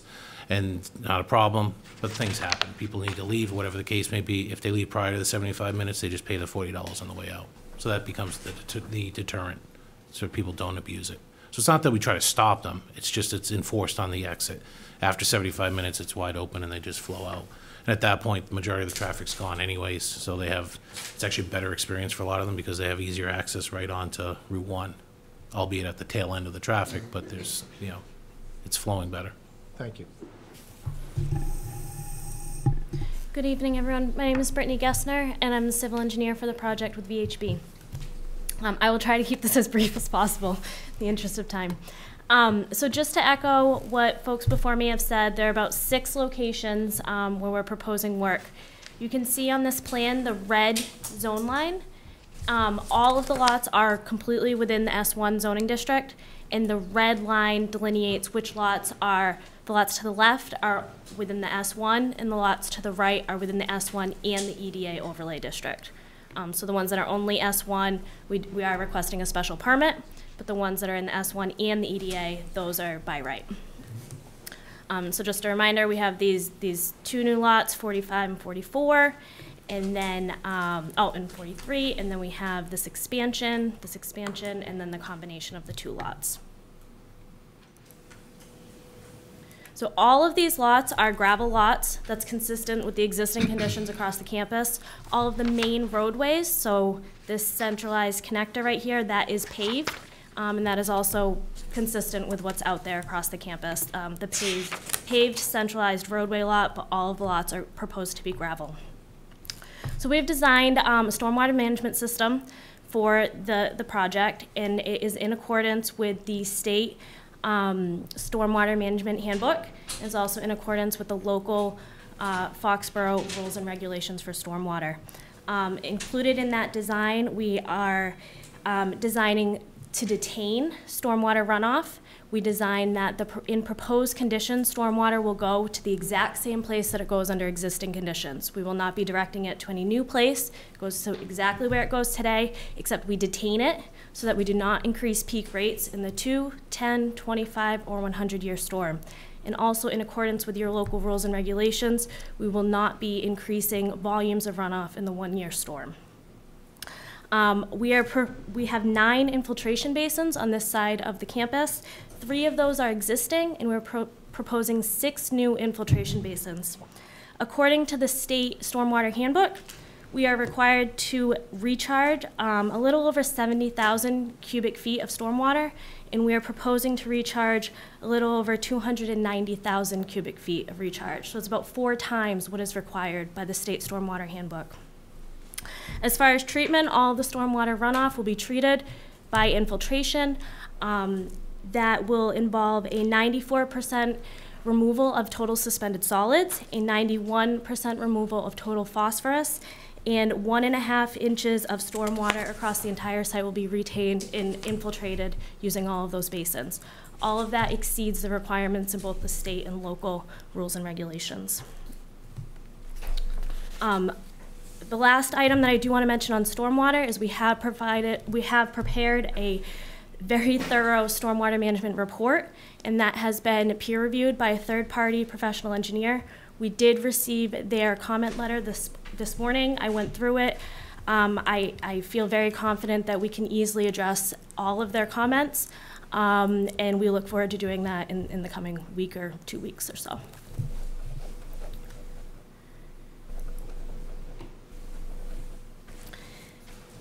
On this plan, there's 3 things we're showing. We're showing lighting. Lighting is represented by the thick black dots throughout. We're showing fencing, which is represented by the yellow linear features that go around the perimeter of all the lots. And then we'll be discussing buffers a bit.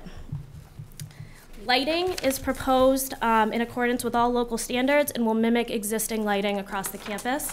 And we are proposing house shields on all of the light poles around the perimeter of the lots in the campus. As far as fencing, we are proposing fencing around the perimeter of all the lots. You can see that here with the yellow linear features, and around all of the stormwater basins as well. As far as buffers, this light green hatch represents the existing naturalized buffer that will remain, with the exception of over on the left here. This is a proposed stormwater basin, so that will be a stormwater basin area. All the rest of this is proposed naturalized buffer that will remain. And this bright green feature here, this is a proposed berm that will be planted and will have a fence running along the entire length of it. All the other areas, there's a naturalized topographical change between the lots and the perimeter of the property. How high will the berm be? The berm, approximately 7 feet. With that, we are happy to entertain any questions, comments, discussions, provide any more details you might like to hear. Probably for Matt. What is the current capacity of 55? It's about 1,300 spaces, I believe, is what it was, the previous site plan approval. And again, just so I'm clear, that's the extent of the current program, the delayed exit program? Well, yes, from a practical standpoint, yeah, from the ability to manage the current program as it is, because it's the one lot that's really contained. And going forward, the proposal would be to maintain A as also delayed exit, or no? No, I think we'd love to be in a position where we could be if the demand was there, but we would look to start with B. And again, because it's buried further back, it has one point of entry, it would be easy to operationalize and manage. Okay. So does that 1,300 include the new 752? No, that'd be an That's what addition. I want to just clarify. Thank you. Is that an additional berm behind 55B? A new berm there, dark green? There's a natural topographical change between our lot and the abutting properties. I mean, it's showing it in a deep green, as you had mentioned, behind 42. Do you know the height on it? I will get that for you. The parking lot's cut into the hill there, so it's naturally correct. Yeah, I just like to understand, we've got a 7-point berm, 7-foot berm we're discussing over here. What is it over there? Mr. Whitehouse and I were looking at these plans earlier today. We had a concern with the far right-hand side of 55B.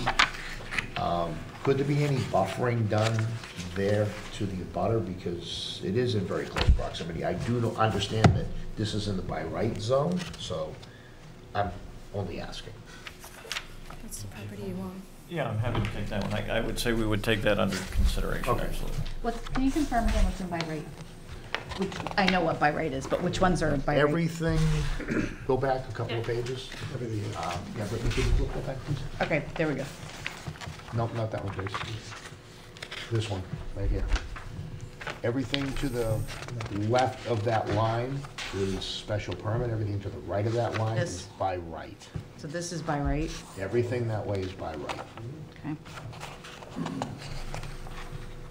So just to clarify for everybody, so 55 is by right, Correct. 42, 41 by right. The only ones that are special permit of 44 and 45. Correct. Okay. And at least in terms of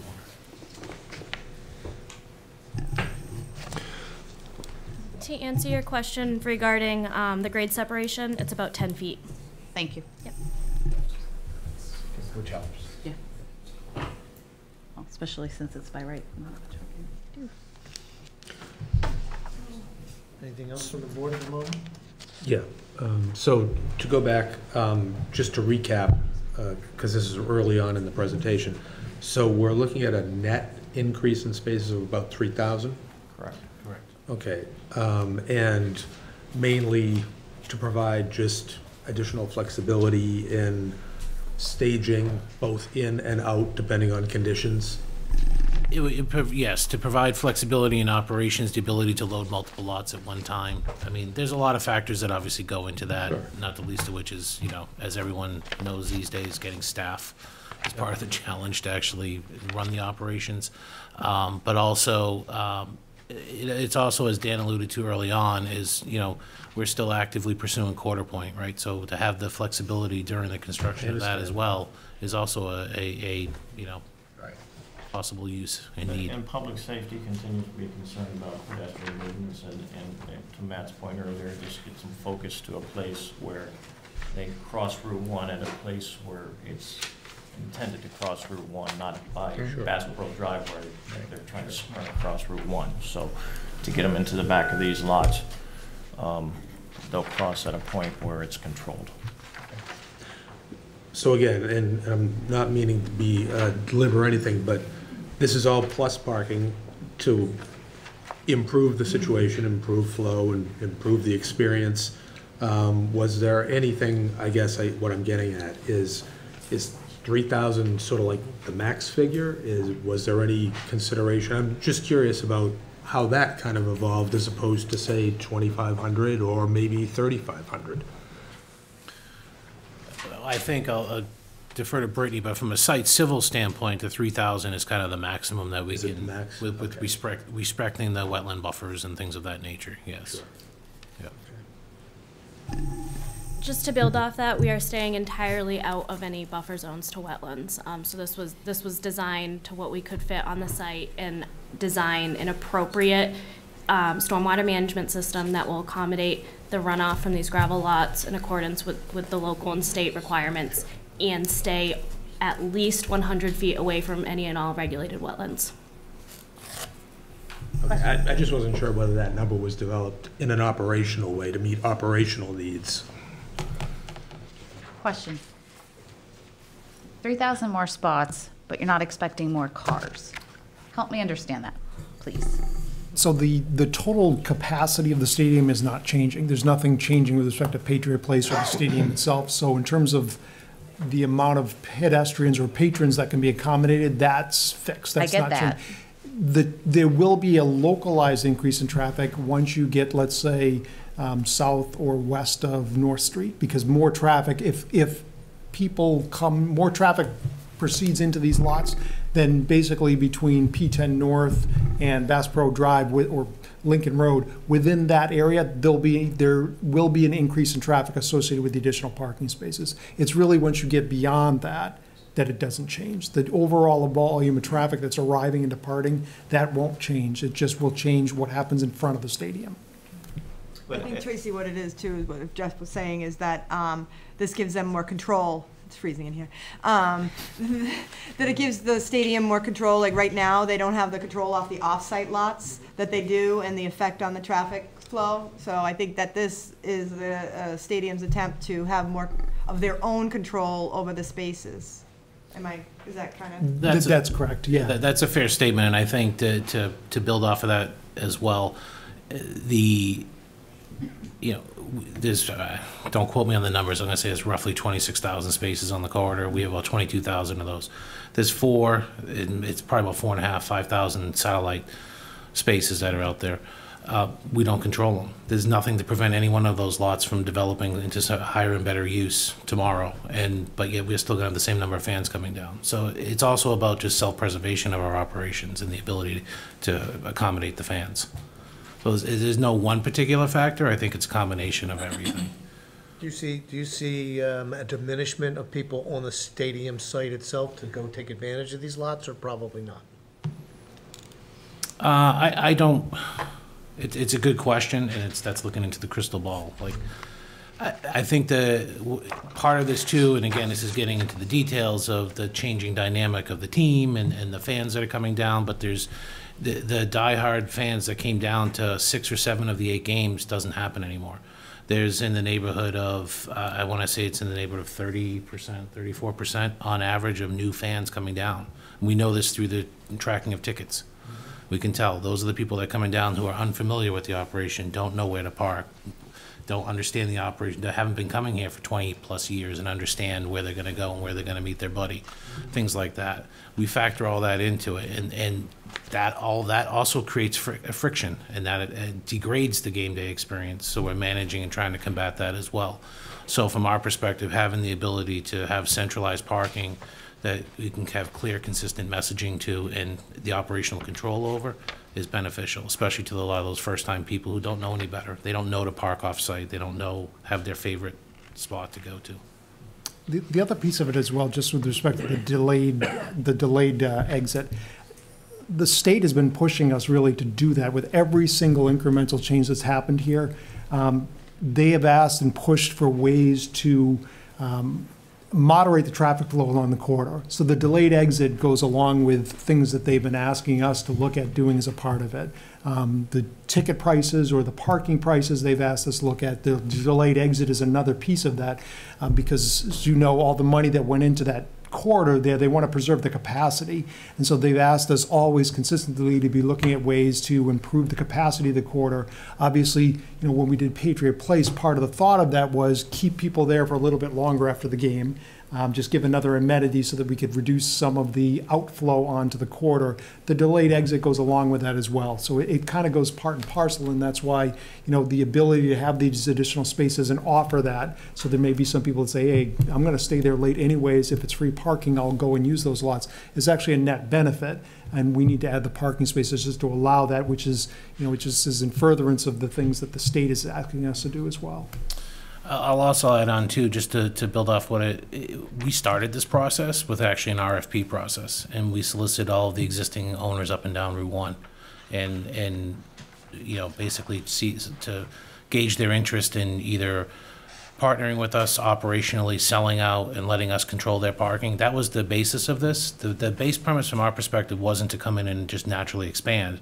It was to, again, gain control, operational, security, you know, I say security in the context of having spaces.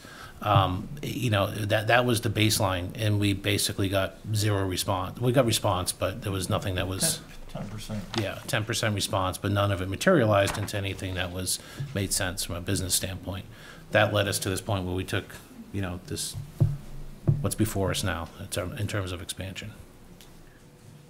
Anything else? Yeah, so the big elephant in the room is, I heard Matt talk about the delayed entry, and the way he presented it, I get it, but I feel like there's a different psychology for delayed entry in the sense of you're saying, well, they would be in line anyway, but when you're jockeying to get in line, you get in your car and you go. But if you know you have 75 minutes to kill, you go back out, you light up the grill, you have another cocktail, you hang out, and so I'm just trying to deal with that. So 2 questions. Is there a way to move the delayed parking lots away from the Norfolk and Walpole abutters? And 2, is there a way to, what is your plans for buffering? Peter mentioned they're providing a buffer. I see, you know, some trees there, but is there any, do you have any cross sections or anything that could show kind of what your plan is? Or are you doing anything to buffer, even if it's not required? Yeah, we are. The berm and the planting of the berm, of course, none of that's required. That's all just in an attempt to be good neighbors and provide a buffer along there. I think what I would say is, first of all, to Ron's point earlier on, it takes them 30 minutes more to get to their vehicle. So I'd like to not assume that someone's sitting there for 75 minutes at their car because they're the furthest ones out. So and they are offered at Patriot Place. I was going to say, we have, along with this program, and we've done this consistently, is there's other amenities that go along with it. So if you're participating in that program, for instance, on some of the events, we open up Cross Pavilion afterwards. There's free soft drinks, you know, snacks and stuff like that. Something for them to do. So, a lot of them obviously go to Patriot Place. Some do go back to the parking lots. I mean, that's their choice. Again, I think that's more a function of the weather and the time of the day that they would be going back there.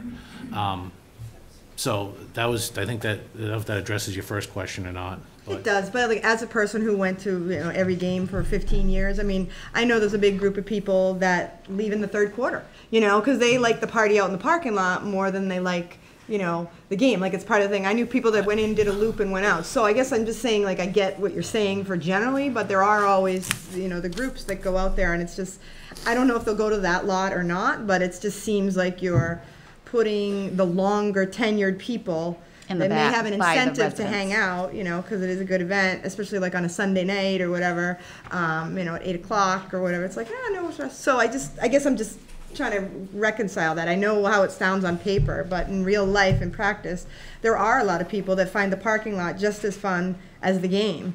And I can say that from my own experience, not for me. I never left the game 1 minute early, but all my people around me were always like, oh, we're going out to the parking lot so we can drink and not pay whatever the beer prices are there. So I just think that there is going to be a natural dynamic to hang. That's our page. Well, the beer sales stop in the 3rd quarter, so. Yeah. Yeah, so that's what I'm telling you, these people were leaving even before that to go hang in the parking lot. That was one of the questions I asked, if they were gonna police that, so that there was. And we would, we'd police it in the same, like I said earlier, in the same operation, same vein that we'd police all of the parking lots that, that we can. I think to answer your second question about are there other alternatives or other locations that could work, I think the biggest, at first glance and looking at it, and we've looked at it quite a bit, I'd say no. And it's primarily because they really, to be successful, they really need to be the furthest lots away. They need to be you need the ability to self-contain them. So I couldn't necessarily take any other parking lot in the middle, take, somewhere in the lot 50, how do I contain and operationalize that to keep those people in there? So by virtue of the fact that in its current configuration, lot 55 has one entrance in and out, the same would be true for 44 or 45, the same would be true for 55B. It's very easy to operationalize that without having to put, line the whole thing with Jersey barrier or things of that nature that become onerous from an operational standpoint. Yeah, I know, but, I understand it, it might be onerous, but it's onerous too to live next to that. So I guess there's, well, there are ways to do it. Yeah, 55 is tough, right, because we have no purview, it's by right. Yeah, it's by right, but I think you have site plan review. Yep. So the use is allowed by right, but you do have input on the layout. But we also have the authority to not grant 44, which is close to residents, grant 45, which is a little bit in, unless we get some leverage on 55. Well, I think this group, we all work together, We do. It's a give and take, but the planning board is always quite reasonable, and the stadium, we all try to work together. But I think in this instance, there might need to be, I think the term was common courtesy, and sort of, find a way to be good neighbors, and to make sure that we're not sticking it to our neighbors in a way, so that's just. And before I get to the audience, which I will in just a minute, the other thing too is, which is why I asked you earlier about, is it just football? There's a lot of other events, some of them are in the summertime, some of them are during holiday seasons and things like that, that the neighbors will be affected by, theoretically. Not from the delayed leaving part, but by the actual entertainment that may be on site in some of those rear parking lots, the dinosaur thing or the Christmas thing or whatever they may be that people have mentioned in some of their letters. I'm sure you'll hear about them. So just to keep those in mind as well, if we're going to be using some of these newer lots in that same fashion, about how we deal with that so that it's as comfortable as we can make it, not just for the patrons who come and want to enjoy the spectacle, but the neighbors who have to live with it as well. So did you have a cross-section or anything to show on the buffer that you're proposing? We do have one for lot 42C.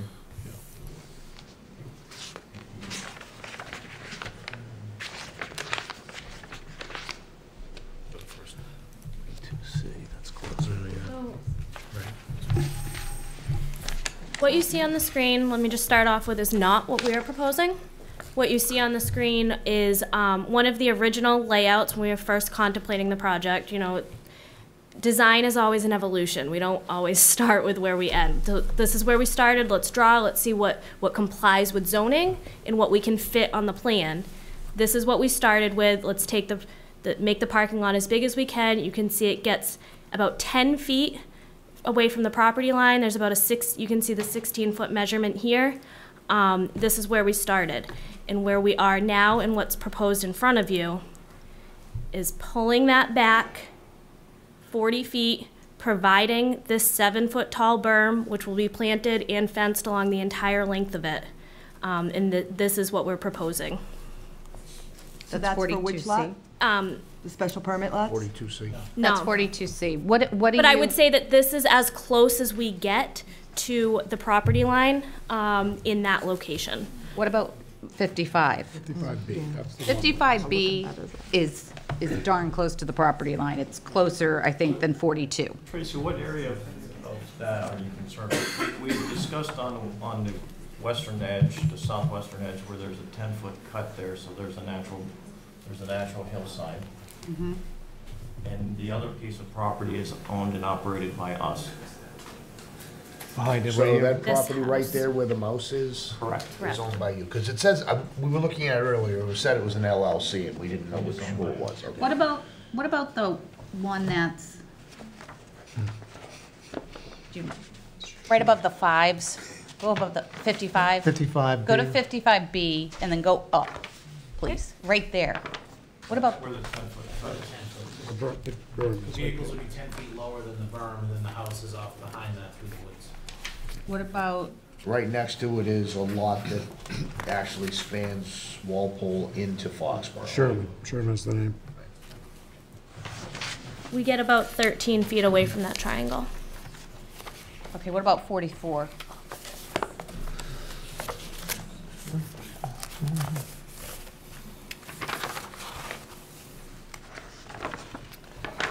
The closest we get is 22 feet here to this property line, but there are no residential homes in the immediate vicinity of that pinch point.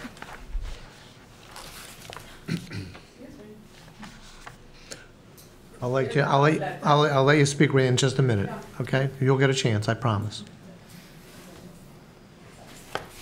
Brittany, that process you had described about modifying Lot 42, okay? After you went through that process, pulled it back, ballparking, how many spaces did you lose? About 100. 100 spaces. But you still made your 3,000 figure, somehow by reconfiguring other things. I guess the only point being is perhaps that type of flexibility could be incorporated elsewhere if deemed appropriate.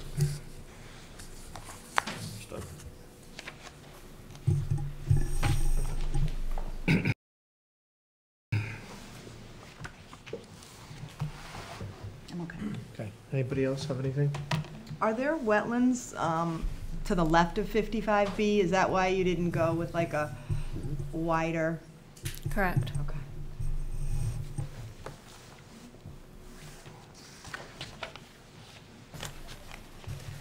That it? Okay, so I'm going to open this up to, what, you have something else? Open it up. No. Open this up to members of the audience who have questions or comments. As I mentioned before, just come to the microphone, state your name and address for the record. So, And we Kevin, just. do you want to, just because the number of people here, we kind of know the gist of what you're going to say. So if there's a way to reduce the redundancy, I mean, if you want to just raise your hand when you agree with the people, because like, if Yeah, every we single don't need person people gets up and says repeating. they're worried about the effect on their, so we hear that, we get it. So I think just from a streamlining, it's 9 o'clock. This is going to be continued. I think the board has a and message. also, just so you know, I mean, we received letters from town officials and also private citizens.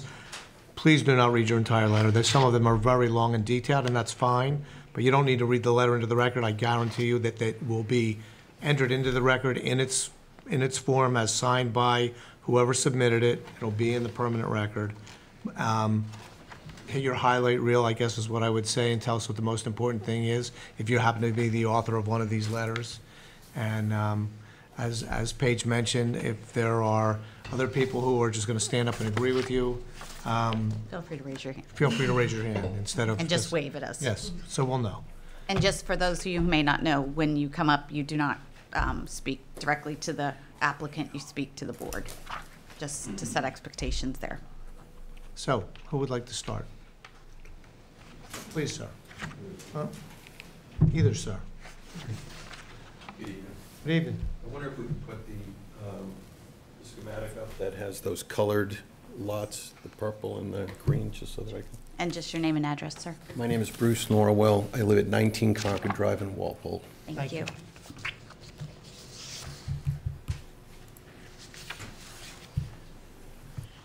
I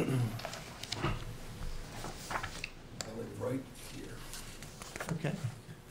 And just for point of reference. I am not a direct abutter to this, but I'm right across the street, so you could say I'm the next best thing, or maybe in this case, the next worst thing, okay? I guess primarily what I want to just suggest, or really urge, is to have you folks come out and take a look at this firsthand. I don't think you can really get a real handle on what the impact of this by looking at maps, by looking at graphs like this or reading letters. I don't really think you can get it. I think if you were to come out and actually see where the stakes are that were put to demark the property lines between the proposed parking lot and what these lots are, they are literally right in people's backyards. They're going to be right overlooking people's pools, right overlooking their backyards, right outside their back doors, right outside their windows. We have people in our neighborhood that have to stand as it is in their yards to monitor people, trespassers coming through the yards, cutting through these parking lots. I have one neighbor who, they have a swing set in their backyard, and they said that after a concert one night at 1 o'clock in the morning, they had drunken concert goers out on their swing set in their backyard. If you were to move this all the way back from where it is now into what is being proposed, you're eliminating probably 100 to 200 feet of woods, the earthen berm that was there, the fence that is there. I know they're talking about putting up a berm, but literally it's going to be right in people's yards. So I would urge you to come out and take a look. As it is now, we put up with a lot of stuff, with the noise, with the lights, with the Christmas lights that are there, with the monster trucks that are there in that lot. It's not just parking, passive parking. It's active events where there are literally hundreds, if not thousands, of cars that pass through those parking lots during those events. And they're going to be, if they were talking about moving those even closer to our yards, it's going to be a hugely detrimental impact on our neighborhood. So I don't think we're being unreasonable. You know, if you're looking at this right here, this lot here, I want to just keep in mind, this is flexibility is what they're talking about. This is not required parking. 3,000 parking spaces that really they don't need. They just need flexibility.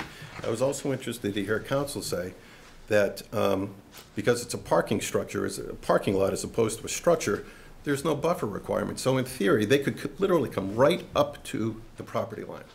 So we're talking about this space right here, maybe this space right here, although this is all woods here. This is a neighborhood right here. This is a neighborhood right here. Those are the areas that we're particularly concerned about. I think conceptually, you might not get a lot of pushback on these areas down here because they don't directly abut our area, our neighborhood. But those areas right at the top of the map that directly abut, directly impact us, we have considerable issues, and they've all been outlined in this letter that was submitted to you. So I won't go through that whole thing, but I just wanted to express my concern and urge you to come out and take a look personally. I think it makes a big difference. Can I answer just a quick question based on one thing you said? The pedestrians who you find entering from your neighborhood into or out of the lot, which way are they coming? Are they coming through yours to get to the lots, or at the end of an event? It's both. And you can tell who they are. Yeah. They all have the Patriot shirts on during game days. Yeah. During Country Fest, they're all wearing their cowboy hats and their boots and their denim vests. So you can tell who they are. And they park on our street, and they kind of surreptitiously, you know, they're looking, you know, to try to sneak through the lots, sneak through the yards. But we all know who they are. You can tell. Is there a fence there now? I'm sorry, is there a fence? There is a fence. It's, again, between the yards that directly abut, there's probably 100 to 200 feet of woods. Beyond that, there's a berm that rises probably 10 feet. And then on top of that, there's probably a 6-foot chain link fence. So it works. They work hard to get there. There are gates. There are a couple of gates in the lot, in the fence. So you said something that caught my ear. 55 isn't of that concern, because I know that was the one several of us on the board were feeling angst about, but you said it does not abut any residential. I know they made a big deal out of there being a buffer here, and that's true, but there's nothing over here. Over there, beyond, or I should say maybe here, there's a water tower back in there. But back in here, there's a street. Back in here, there's a street. So I'm sure the people who live on that street are as equally concerned as we are about this area here. I thought I heard you say 55 wasn't of concern. And I would like to come out. So maybe we can arrange. And you know, and it's interesting because I remember the last time we really kind of made a stink about the use of this parking lot was 7 or 8 years ago when the casino was being proposed.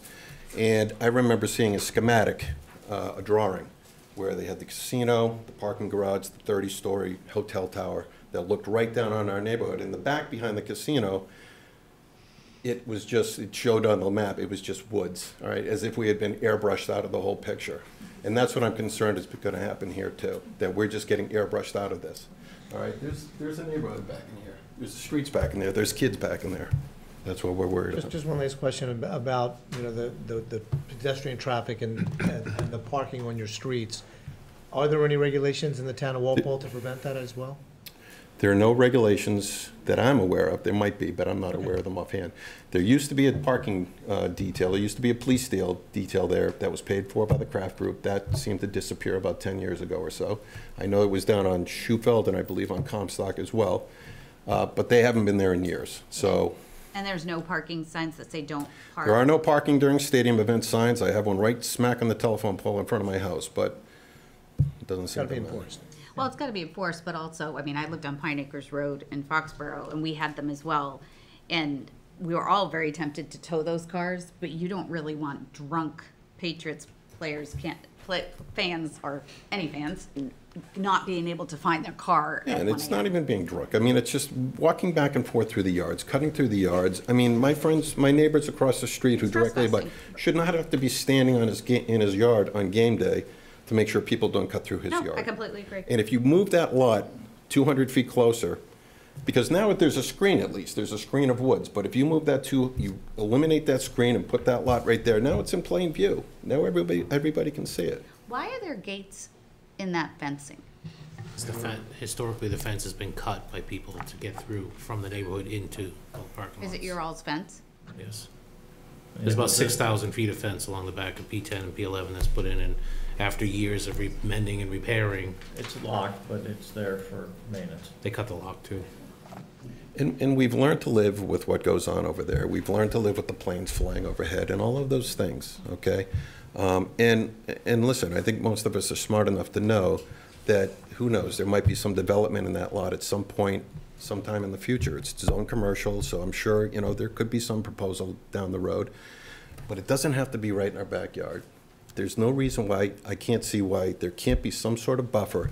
3,000 optional parking spots that are not even required, 3,000, and why can't we eliminate 500 of them to make sure that we have an appropriate buffer between that lot and our homes? Okay, thank you for your input. If I could just make one clarifying point, is that just to point out that the planning board and the town is kind of in a tough position because we do feel for all you guys, but the zoning, like council mentioned, is written, I mean, this is a state designated, the EDA is a state designated high priority development area. This is one of the zones in the state that is being encouraged for development. So, and again, we have the S1 zoning and the EDA, so that it's just an inherent conflict with the residential over the town line. So that's this balancing act, you know, for the town of Foxborough. This is something that behooves tax dollars and supporting the stadium. But, you know, we do also at the board, you know, they're residents of a community as well, and they understand sensitivity. So it's hard, because this is technically our primary zone. If you talk to Foxborough residents, they're like, throw it up on Route 1, you know, but that's to your detriment. A couple of things. A parking lot, to me, is not economic development. First. My second question is, you know, minimizing the number of parking spaces here is, you know, to give them a bigger buffer might be a very neighborly thing to consider. Is it something that you folks would consider as we go through? Because we're not voting tonight. I just want to go on the record here, but We should have a sidewalk at some point, so. I think we should have a sidewalk, but I just want to know. Yeah, we should, and again, I think we've already shown that we've taken that into consideration from what we can do to what we have proposed. Okay, but I'm asking, would you I do think we more? can take it under review. Okay. Mr. Chairman, if I may, and I apologize for stepping out. I think the gentleman's characterization of these as optional is really not a fair assessment from an operational standpoint. I think as Jeffrey and as Matt pointed out, and I can appreciate your concern about or comment about parking, but parking is critical here. Without adequate parking and without parking that's well managed, the viability of this operation is undermined. And so we've always looked into the future. and planned ahead. And I think the idea here in this central area, in the EDA, to allow for parking with a reasonable buffer and the protections that we've always kept in mind. And Dan and I were here before you 15 years ago when that initial acquisition was made. This was a portion of this was a junkyard. We've been before you with the preliminary plans that the gentleman mentioned. There is a plan here for a large-scale office that was certified by the MEPA, the MEPA office in Boston. So this area is prime for development. We appreciate the neighbors' concerns, and we are going to continue to work on an appropriate buffer plan, and would welcome feedback from the board and from the stakeholders. But as we did 15 years ago, we will work with any interested stakeholders on an appropriate plan. But the idea that this is optional is not fair. It's critical to the operation. Yes, ma'am. Hi. My name's Dawn Freiberger. I live at 20 Concord Drive in South Walpole. I live across the street from Bruce, who was up here a few minutes ago, only I am on the side, I'm a direct abutter. So from the best I can tell, I am our residence is the closest to the proposed lot, at least in that direct area. I spent 2 hours last night writing a very long thing, which I will summarize for you. Thank you. Because Bruce already made a lot of important points. And please feel free if you do want to send it in its entirety. No, it's here. Oh, we have it? Well, it's not there's a little bit more in here, but You feel free to give us the hard copy by okay, the office. okay. Well, it's not totally proofread, but that's okay. We won't take a red pen, I promise. Okay. You know, bottom line is I have lived in my house for over 30 years. And when we first moved into this area, it was not owned by Robert, that area was not owned by Robert Kraft. I believe it was owned by Rodman. It was heavily wooded. Over the course of the last, I don't know, 15 years or so, a lot of those woods have been taken down as the parking lot has come in. I don't have to tell you the inconveniences that we suffer in South Walpole every day from stadium parking, from traffic, from noise, from, you know, we get all the inconvenience and quite frankly, zero of the benefit. My house is about 200 feet. I have a pool. I was the picture that was up there a little while ago. That was my pool. My yard, my fence is 200 feet from the current fence where there is now a berm and the fence that separates the parking lot now. Even right now, that 200-foot area, it's doable, but we still hear trash trucks. We hear partying, we hear swearing, we hear loud music. You know, when the monster trucks, I'm not talking about the drive-through little monster trucks, I'm talking about the monster trucks. The banging and the dumping of the dirt, it's very, very, very loud. And as we have pointed out, these are not just 8 home Patriots games, they're Country Fest. I know there's a hope that World Cup Soccer could come there in a year or two. It's just any large venue. It's also all of the drive-through things, the dinosaurs, the Christmas lights. Last year, there was a small road that was not really a road, but it feels like a road, that was of trees taken down in between my fence and Robert Kraft's current fence. To do test pits, to look at the feasibility of this project. With that, we have had an increase in the amount of sound from Route 1 that's been dramatic. You can hear all the goings on in the parking lot that much more. The view has been greatly altered, and there's still a lot of trees there, but there's a lot less than there were.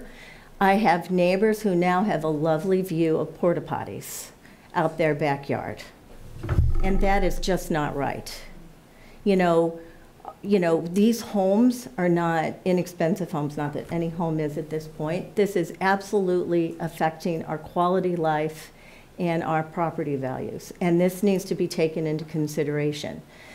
Just to bring up a few of the points from the safety standpoint, we did have a fire back in those woods. I don't know, it was maybe 3 or 5 summers ago. My husband and I happened to, it was Sunday morning or Monday morning, whatever it was. It was after a game, so it must have been a Monday morning. We were sitting in our backyard, and you know, all of a sudden the Walpole Fire Department came charging through our yard, and we're like, what the heck? And there was a fire, I don't know, maybe not even 50 feet from our yard. And we didn't, because of the way the wind was blowing, we didn't see it, we didn't smell it, we didn't hear it. And it was from a fire that was from the night before, from the game or concert, whatever it was. I don't remember exactly what the event was. You know, if that's moved closer, it is going to put our homes in jeopardy. We do not have fire hydrants in our neighborhood. We are all on wells, so there's no sewer or water hookup. And if, you know, who ended up actually putting out the fire was Foxborough, because they came into the parking lot from the other side and put out the fire. But it was a significant fire. And it was very, very close to our homes. So I know that they say the police go and make sure all the fires are out, but you know, the wind's blowing the right way. It just takes one little spark to ignite a fire. So I am very, very concerned about that. We are all on wells, as I just mentioned. We're worried about, my well in particular is about 10 feet from the fence, my fence, so maybe 30 feet from the proposed orange stakes, which are all on the other side of my fence, where I assume the parking lot is going to go. You know, we're very concerned about our well water with plowing and salt and, you know, trash and things that are, you know, pushed to the side when trying to clear a lot for a game. We are worried about that. I know there was some discussion about stormwater runoff. I was glad to hear that. I don't know a lot. That's not really in my, you know, wheelhouse to know much about, but that is a concern. I would be pretty unhappy if all of a sudden we had wet basements. You know, I know that there has not been a MEPA report filed for this particular project. I did reach out to Gabby early last week, and she said that there was potentially a proposal for that to happen. We would insist that that be the case because, and I don't know a lot about these reports, but I know it's supposed to look at impact on environment, but it's also supposed to see if it's negatively affecting populations.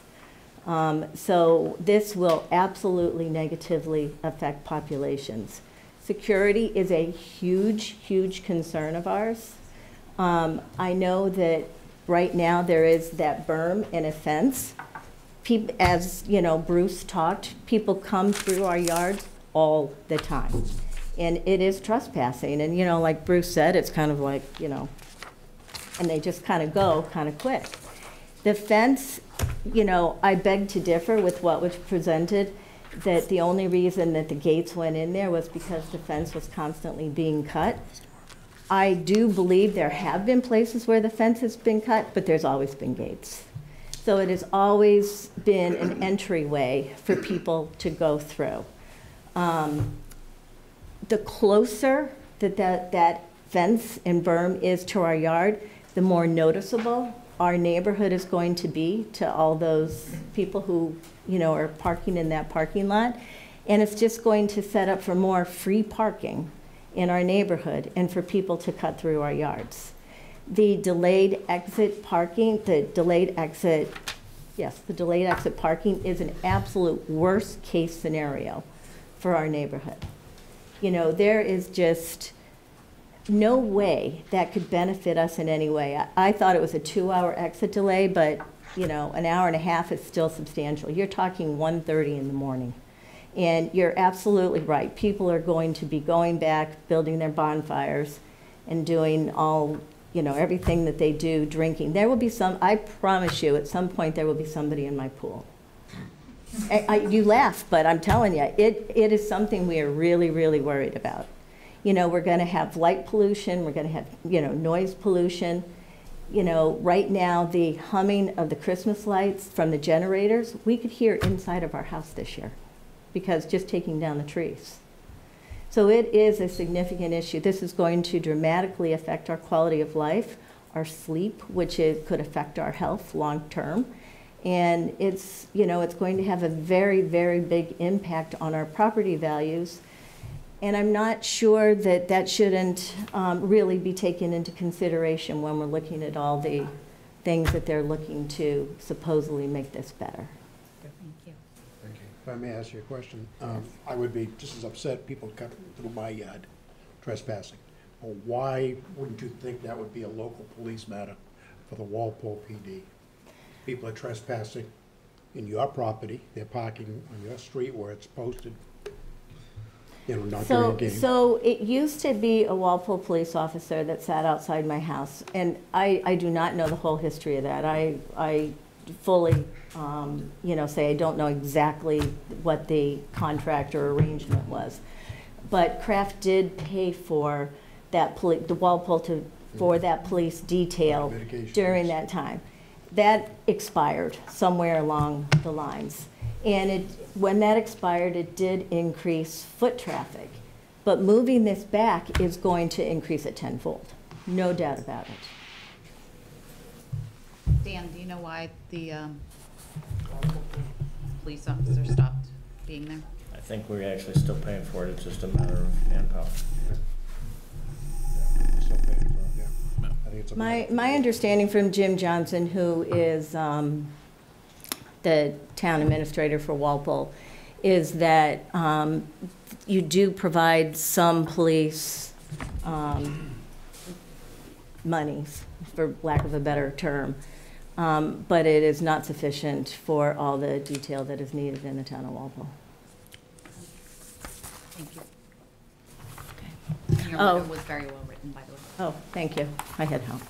I do have a petition that many people signed if you're interested in having that. You can present it, that's fine.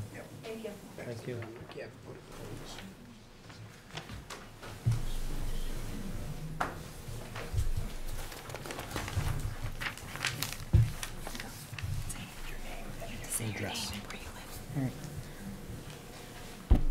Hello, my name is Andrew Bourne, and I live on 36 Cobbleknoll Drive, right next to the woods that you are planning to tear down. What town? Thank you. Tearing down the woods is a terrible idea, and here's why. It will make lots of people very sad, including me. Me, my dad, my dogs love the woodlands behind our house. It's very calm and relaxing, and it's full of gorgeous plants and animals. And it's a home to many birds, deer, coyotes, and even foxes. Taking it all away would be very sad for all of us, and it will remove the homes of wildlife. It will kick out many animals. Since there are no longer any large forest or woodland dwelling animals, they'll have to move into the yards of nearby houses, potentially leading to disruption. It will also push bad animals into yards. With more people coming near what used to be woods, it will attract many disease-transmitting bugs like mosquitoes and ticks. And with the loss of forest, will drive pests out of the woods and into homes like mice, termites, raccoons, and cockroaches. It will be very noisy anytime there's a game. With the reduction of trees to absorb sound, it will be far, far louder for anyone in the neighborhood, since some of the borders are less than a foot from some fences, forcing them to hear all the loud noises of the stadium at night. Strangers will come into people's property. Once all the trees are cut down, it will reveal the houses behind them to potential vandals and thieves that never used to be such a big problem in the past. The extra space that is created will barely be used. Even when there's like the biggest game of the year, a huge chunk of land will still be fairly empty and unused. So what's the point in making that useless spot even larger?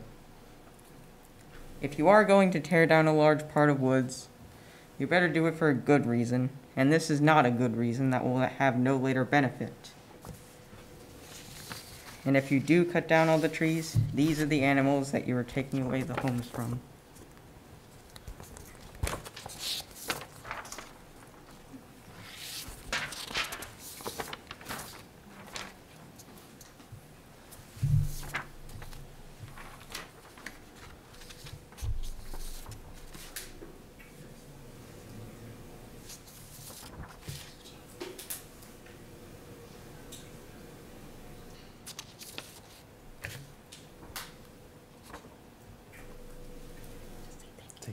Thank you.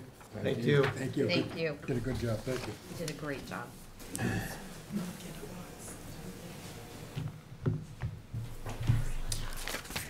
How you doing? My name is Patrick DeShanes. I'm the Director for Community and Economic Development for the town of Walpole. I know earlier this week, Jim Johnson, town administrator, sent a letter in. I won't go over that in verbatim, but just a few of the points already stressed tonight. It's a very considerable change for a lot of the neighbors that live in that neighborhood. The reduction in privacy is substantial, and certainly within your zoning bylaws, it looks like there's the waiver of the rear yard setback within the S1 district, I believe where it was. As Ms. Duncan had mentioned earlier, a site plan review, that's one location that it would be great to look into, especially for the neighbors and the concerns of, while that setback complies with your zoning, looking into providing a proper adequate buffer for those neighbors and ensuring that that is something that is preserved and looked into to be sufficient for noise reduction, for privacy reduction. Those are things that a lot of these neighbors have been putting up with and have been dealing with game day traffic, with event traffic, and so those are some of the concerns that I know Jim had mentioned, and certainly as the town are concerned about for our residents. In addition to that, one of the big points is the watershed, Water Resource Protection Overlay District. Thank you. Encompasses a few of the lots in that location. So our drinking water is supplied in that area. So looking into the stormwater management plan, and so just a brief overview, it looks like it was a fairly adequate plan overall, but we are interested in taking a look at that peer review letter and following up and seeing how what their response was to that. So very good. Thank you for your time. Yep.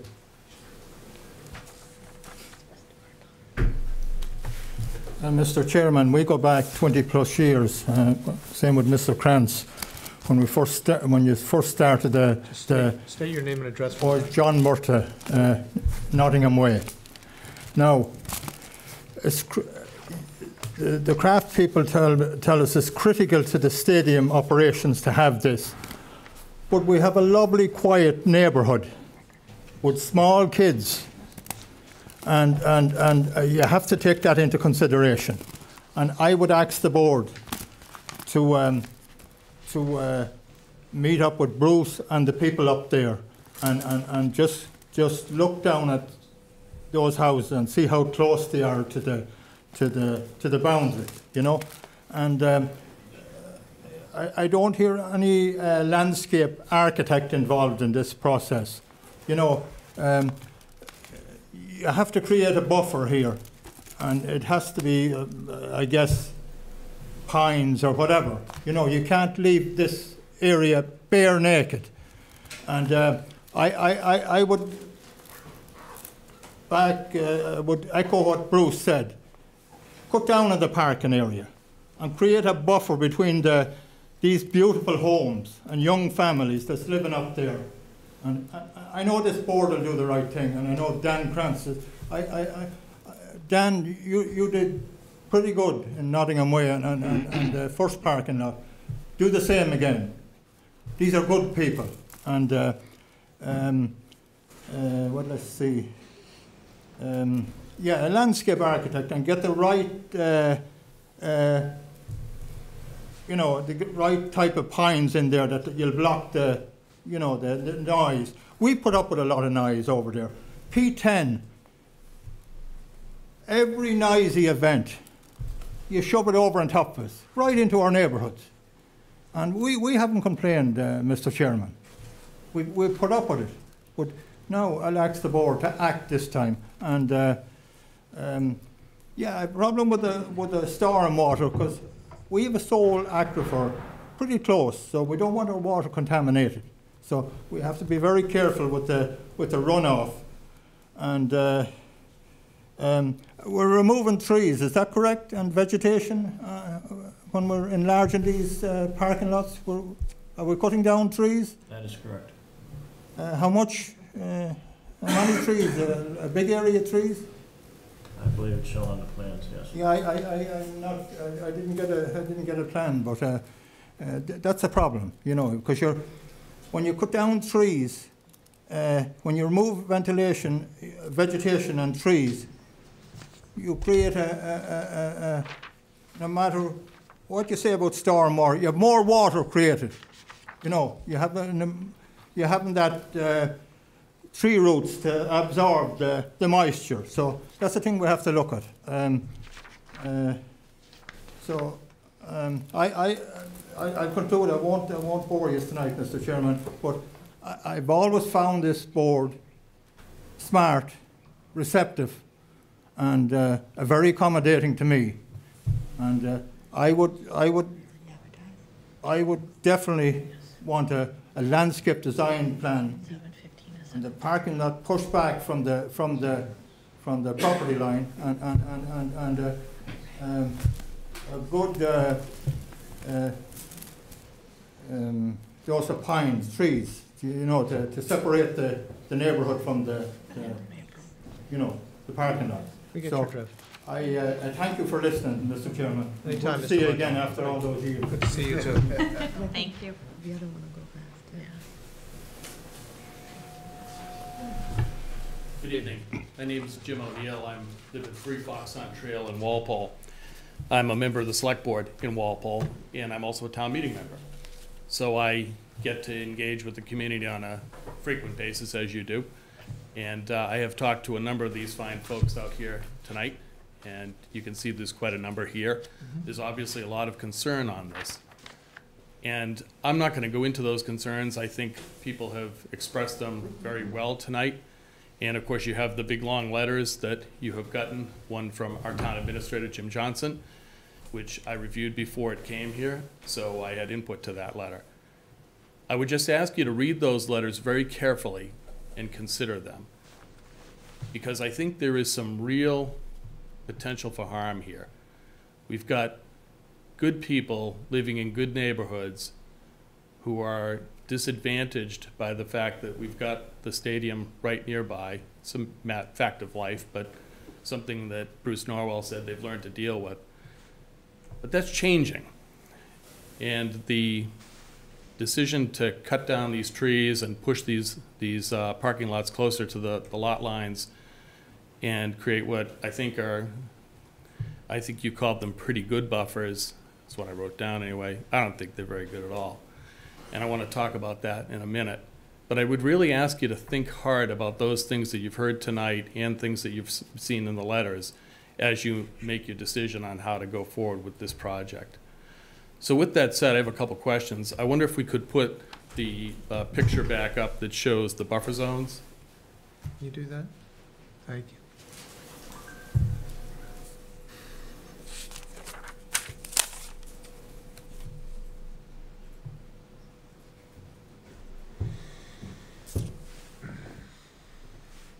So you talked about the buffer zones, and you pointed to them with your pointer. But what you didn't talk about, and what Mr. Murtaugh just hit on, was what's being taken out. So could someone please talk about what's being taken out and where? Where are the existing tree lines, and how many trees are being removed? Could someone address that?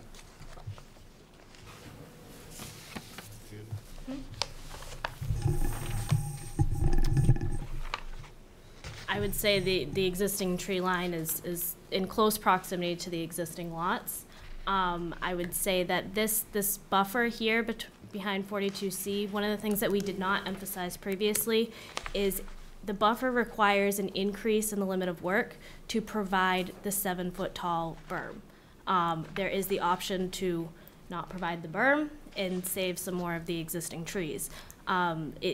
And unfortunately, it's sort of a give and take to provide the grade separation. In all of the other locations, there is a naturalized grade separation, whereas behind 42C, there's not. So the intent is, unfortunately, to expand the limit of work a bit to get the berm that will separate these lots from the abutting neighborhood.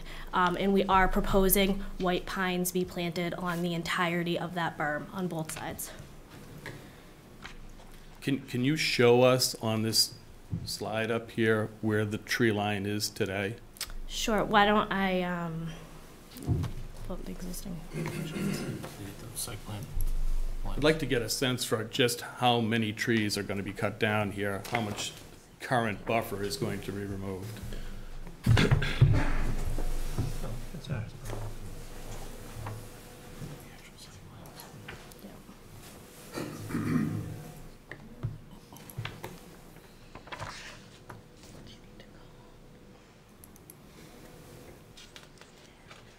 I'm just going to pull up the site plans and it'll show the tree line. Okay.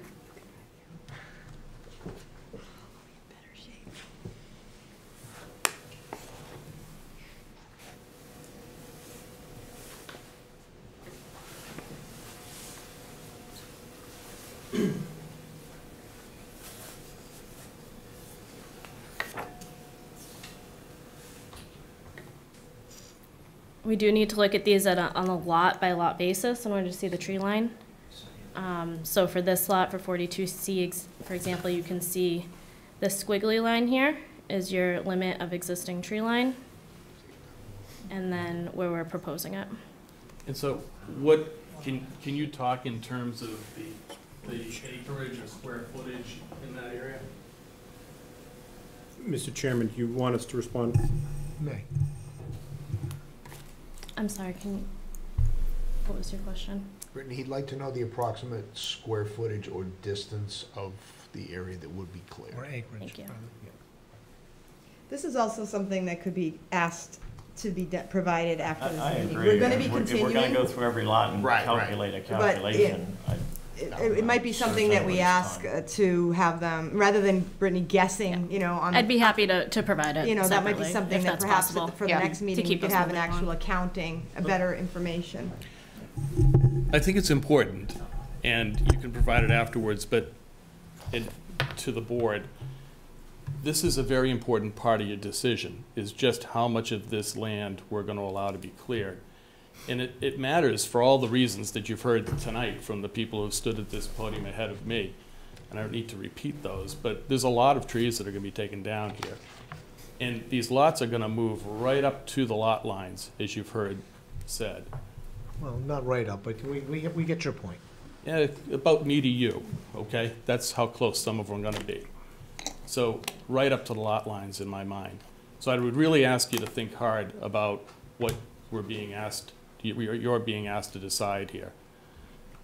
Now, when I go back to some of the other things that I heard, so we talk about the voice of the fans, we talk about improving the fan experience, we talk about the ability to flex, we talk about the game experience.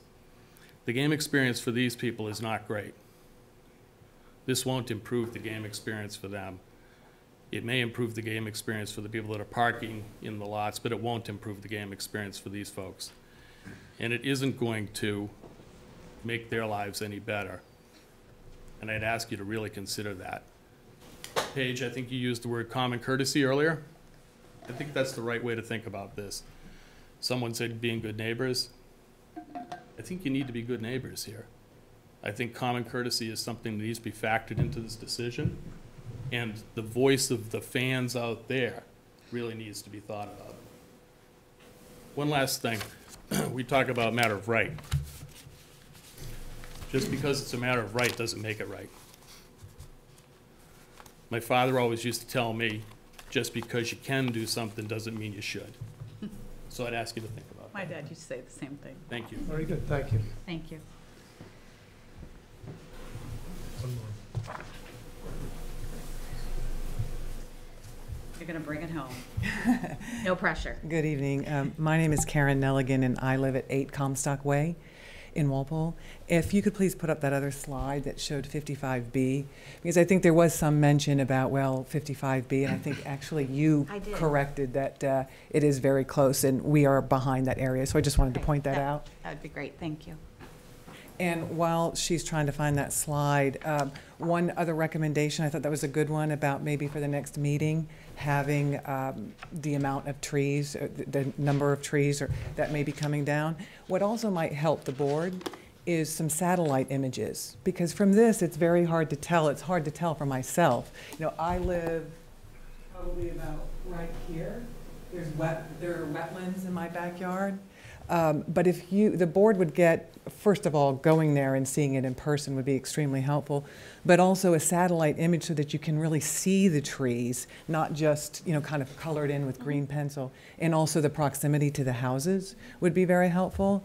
So my question is, with 55B, is currently that space right now, and I don't need numbers, but just a yes or no, is 55B all trees and woods right now? Primarily, yes. Yes, okay. So the second question is, and none of that area is wetlands? Because I know in my backyard it's designated wetlands. To the left. They cannot disturb it if it's wetlands. So, and it's hard, again, with these maps, it's hard to see, and I know Walpole, I think Gabby had helped me out. Walpole had supplied a little bit of a map with some of the homes, and that's where I can tell that I'm in this area, I think. So it would just be more helpful for clarification for people too, because I don't know, even from this, exactly how close that extends, to my property. I know I have some buffer because of the wetlands, but for the people, I think it's Cobble Knoll, maybe, who are closer. Concord. So it might be helpful for them, just so that kind of everybody's on the same page and it's more clear for everybody to make decisions. It's a good request. Would be what I would ask next time. Thank you. Thank you. Yeah, I think number of trees, acreage is some information I want, and I would like to do a site visit. I would absolutely like to do a site walk as well. Yep. Just to get a better feel for it so we all understand. Happy to do so. Good evening. Go now, please, go ahead. Just for point of clarification, the entire property was delineated for wetlands, so the markings are still out there. And this will be the last person. And can I just build off that? The 100-foot buffer zones off of that delineation are shown on the site plans. Right. Good evening. My name's Tara Spellman. Excuse me. I live at 21 Freedom Trail in Norfolk. I abut Cobble Knoll. I am the point in the map where the three towns meet. So earlier someone said, oh, there's not a house back there. There is a house back there. It's yours. It's mine. I just did a walk the other day because I had been back to the property any number of times, but I hadn't been back there for a while. I have a question about the lot 44. If you could put that slide up.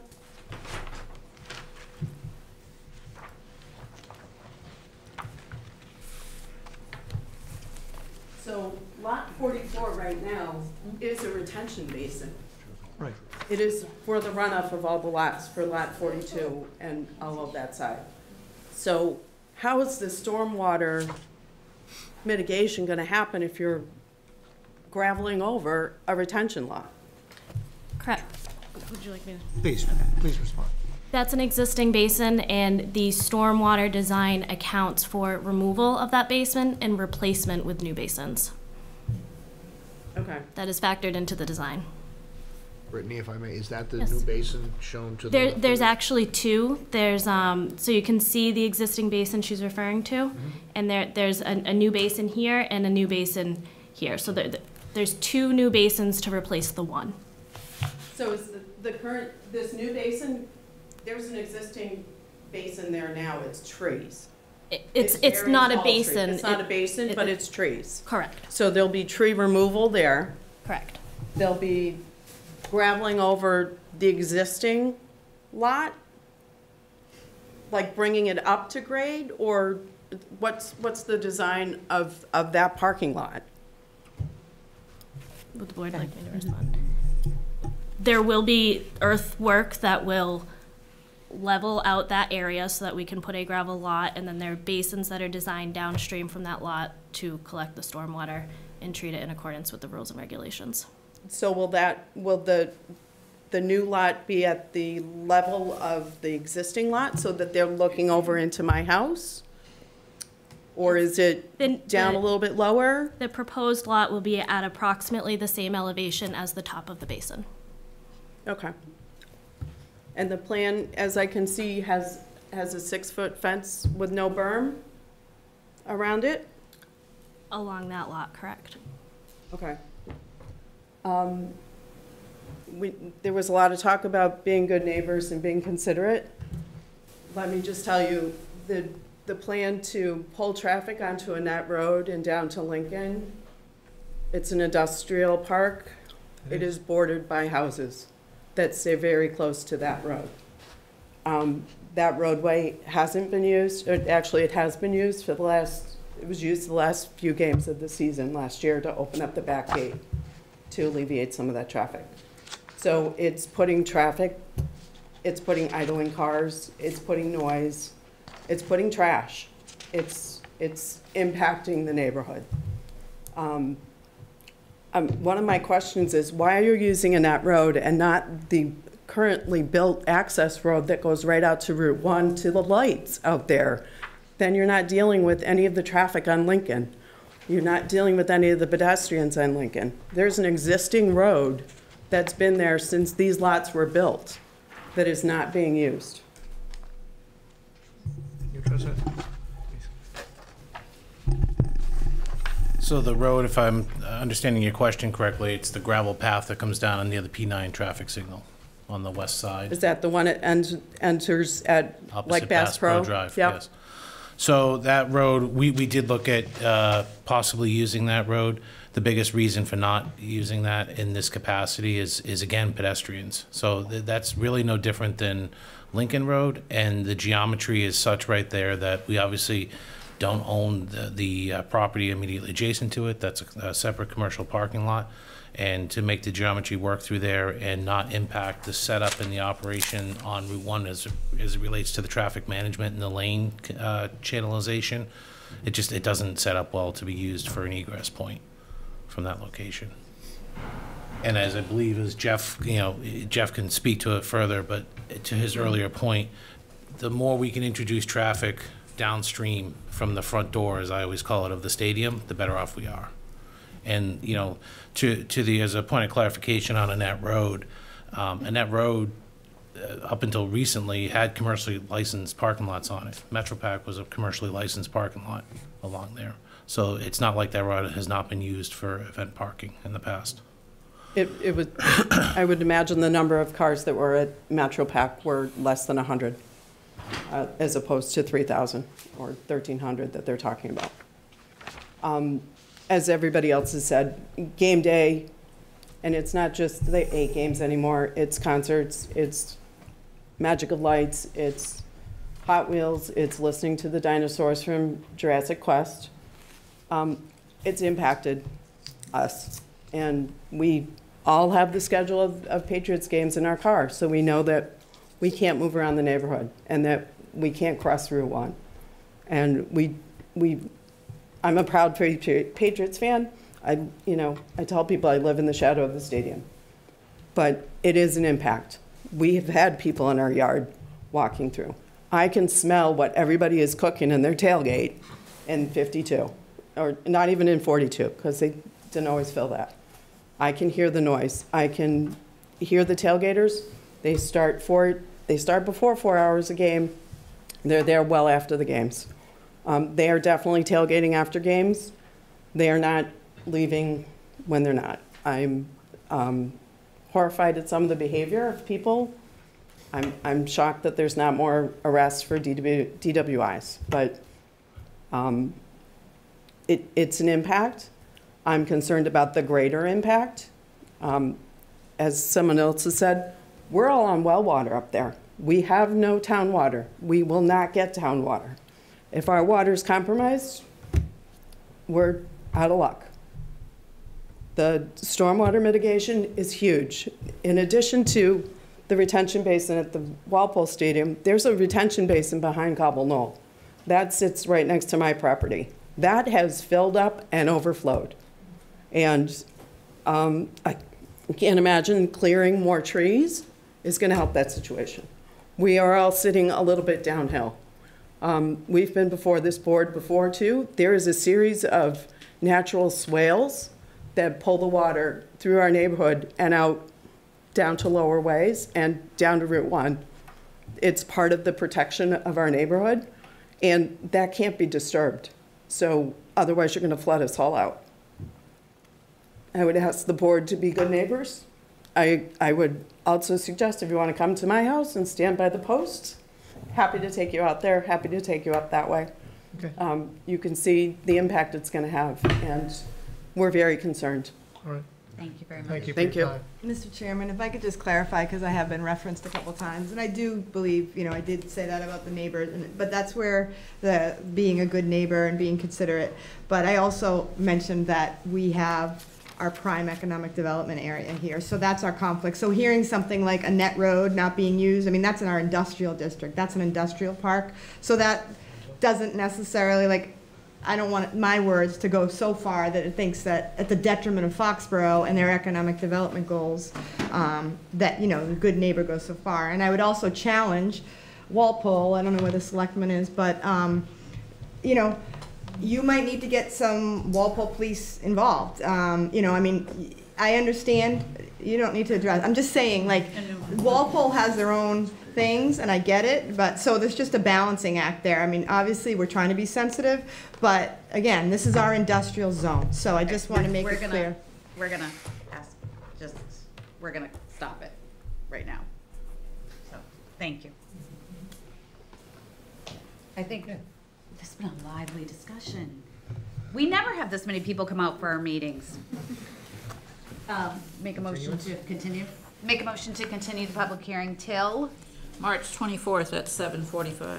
March 24th. Do you guys, is that enough time to 45? Is that respond to all the requests and get them in early?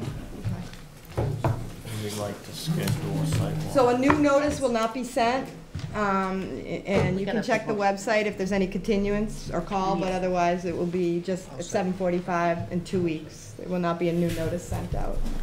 I'll second that motion. All those in favor? All those in favor? Aye. We would like to schedule a site walk, so Diana will have to post it, so we'll need enough time to do that. When do we want to do it? Saturday when it's raining. It's snowing. You need a 48-hour notice. So when can we, 48 business? Yeah. So when can, what? You only need to post it if a majority of you go. If you guys go in ones and twos. Are you gonna go all together? I don't know. Probably easier, but Let's just go, let's go all together. Can you guys help us coordinate? Yeah. Thank you. you could do like a doodle poll or something or whatever. I like doodles. Make a motion to adjourn. Yeah. I'll second it. Wow. Kevin, we don't need you. Oh, wow. Paige and I are both gonna leave, you know, we're going permanent vacation. Please. Thank you for your presentation. Thank you. Thank you for your information. Thank you for your time. You're welcome.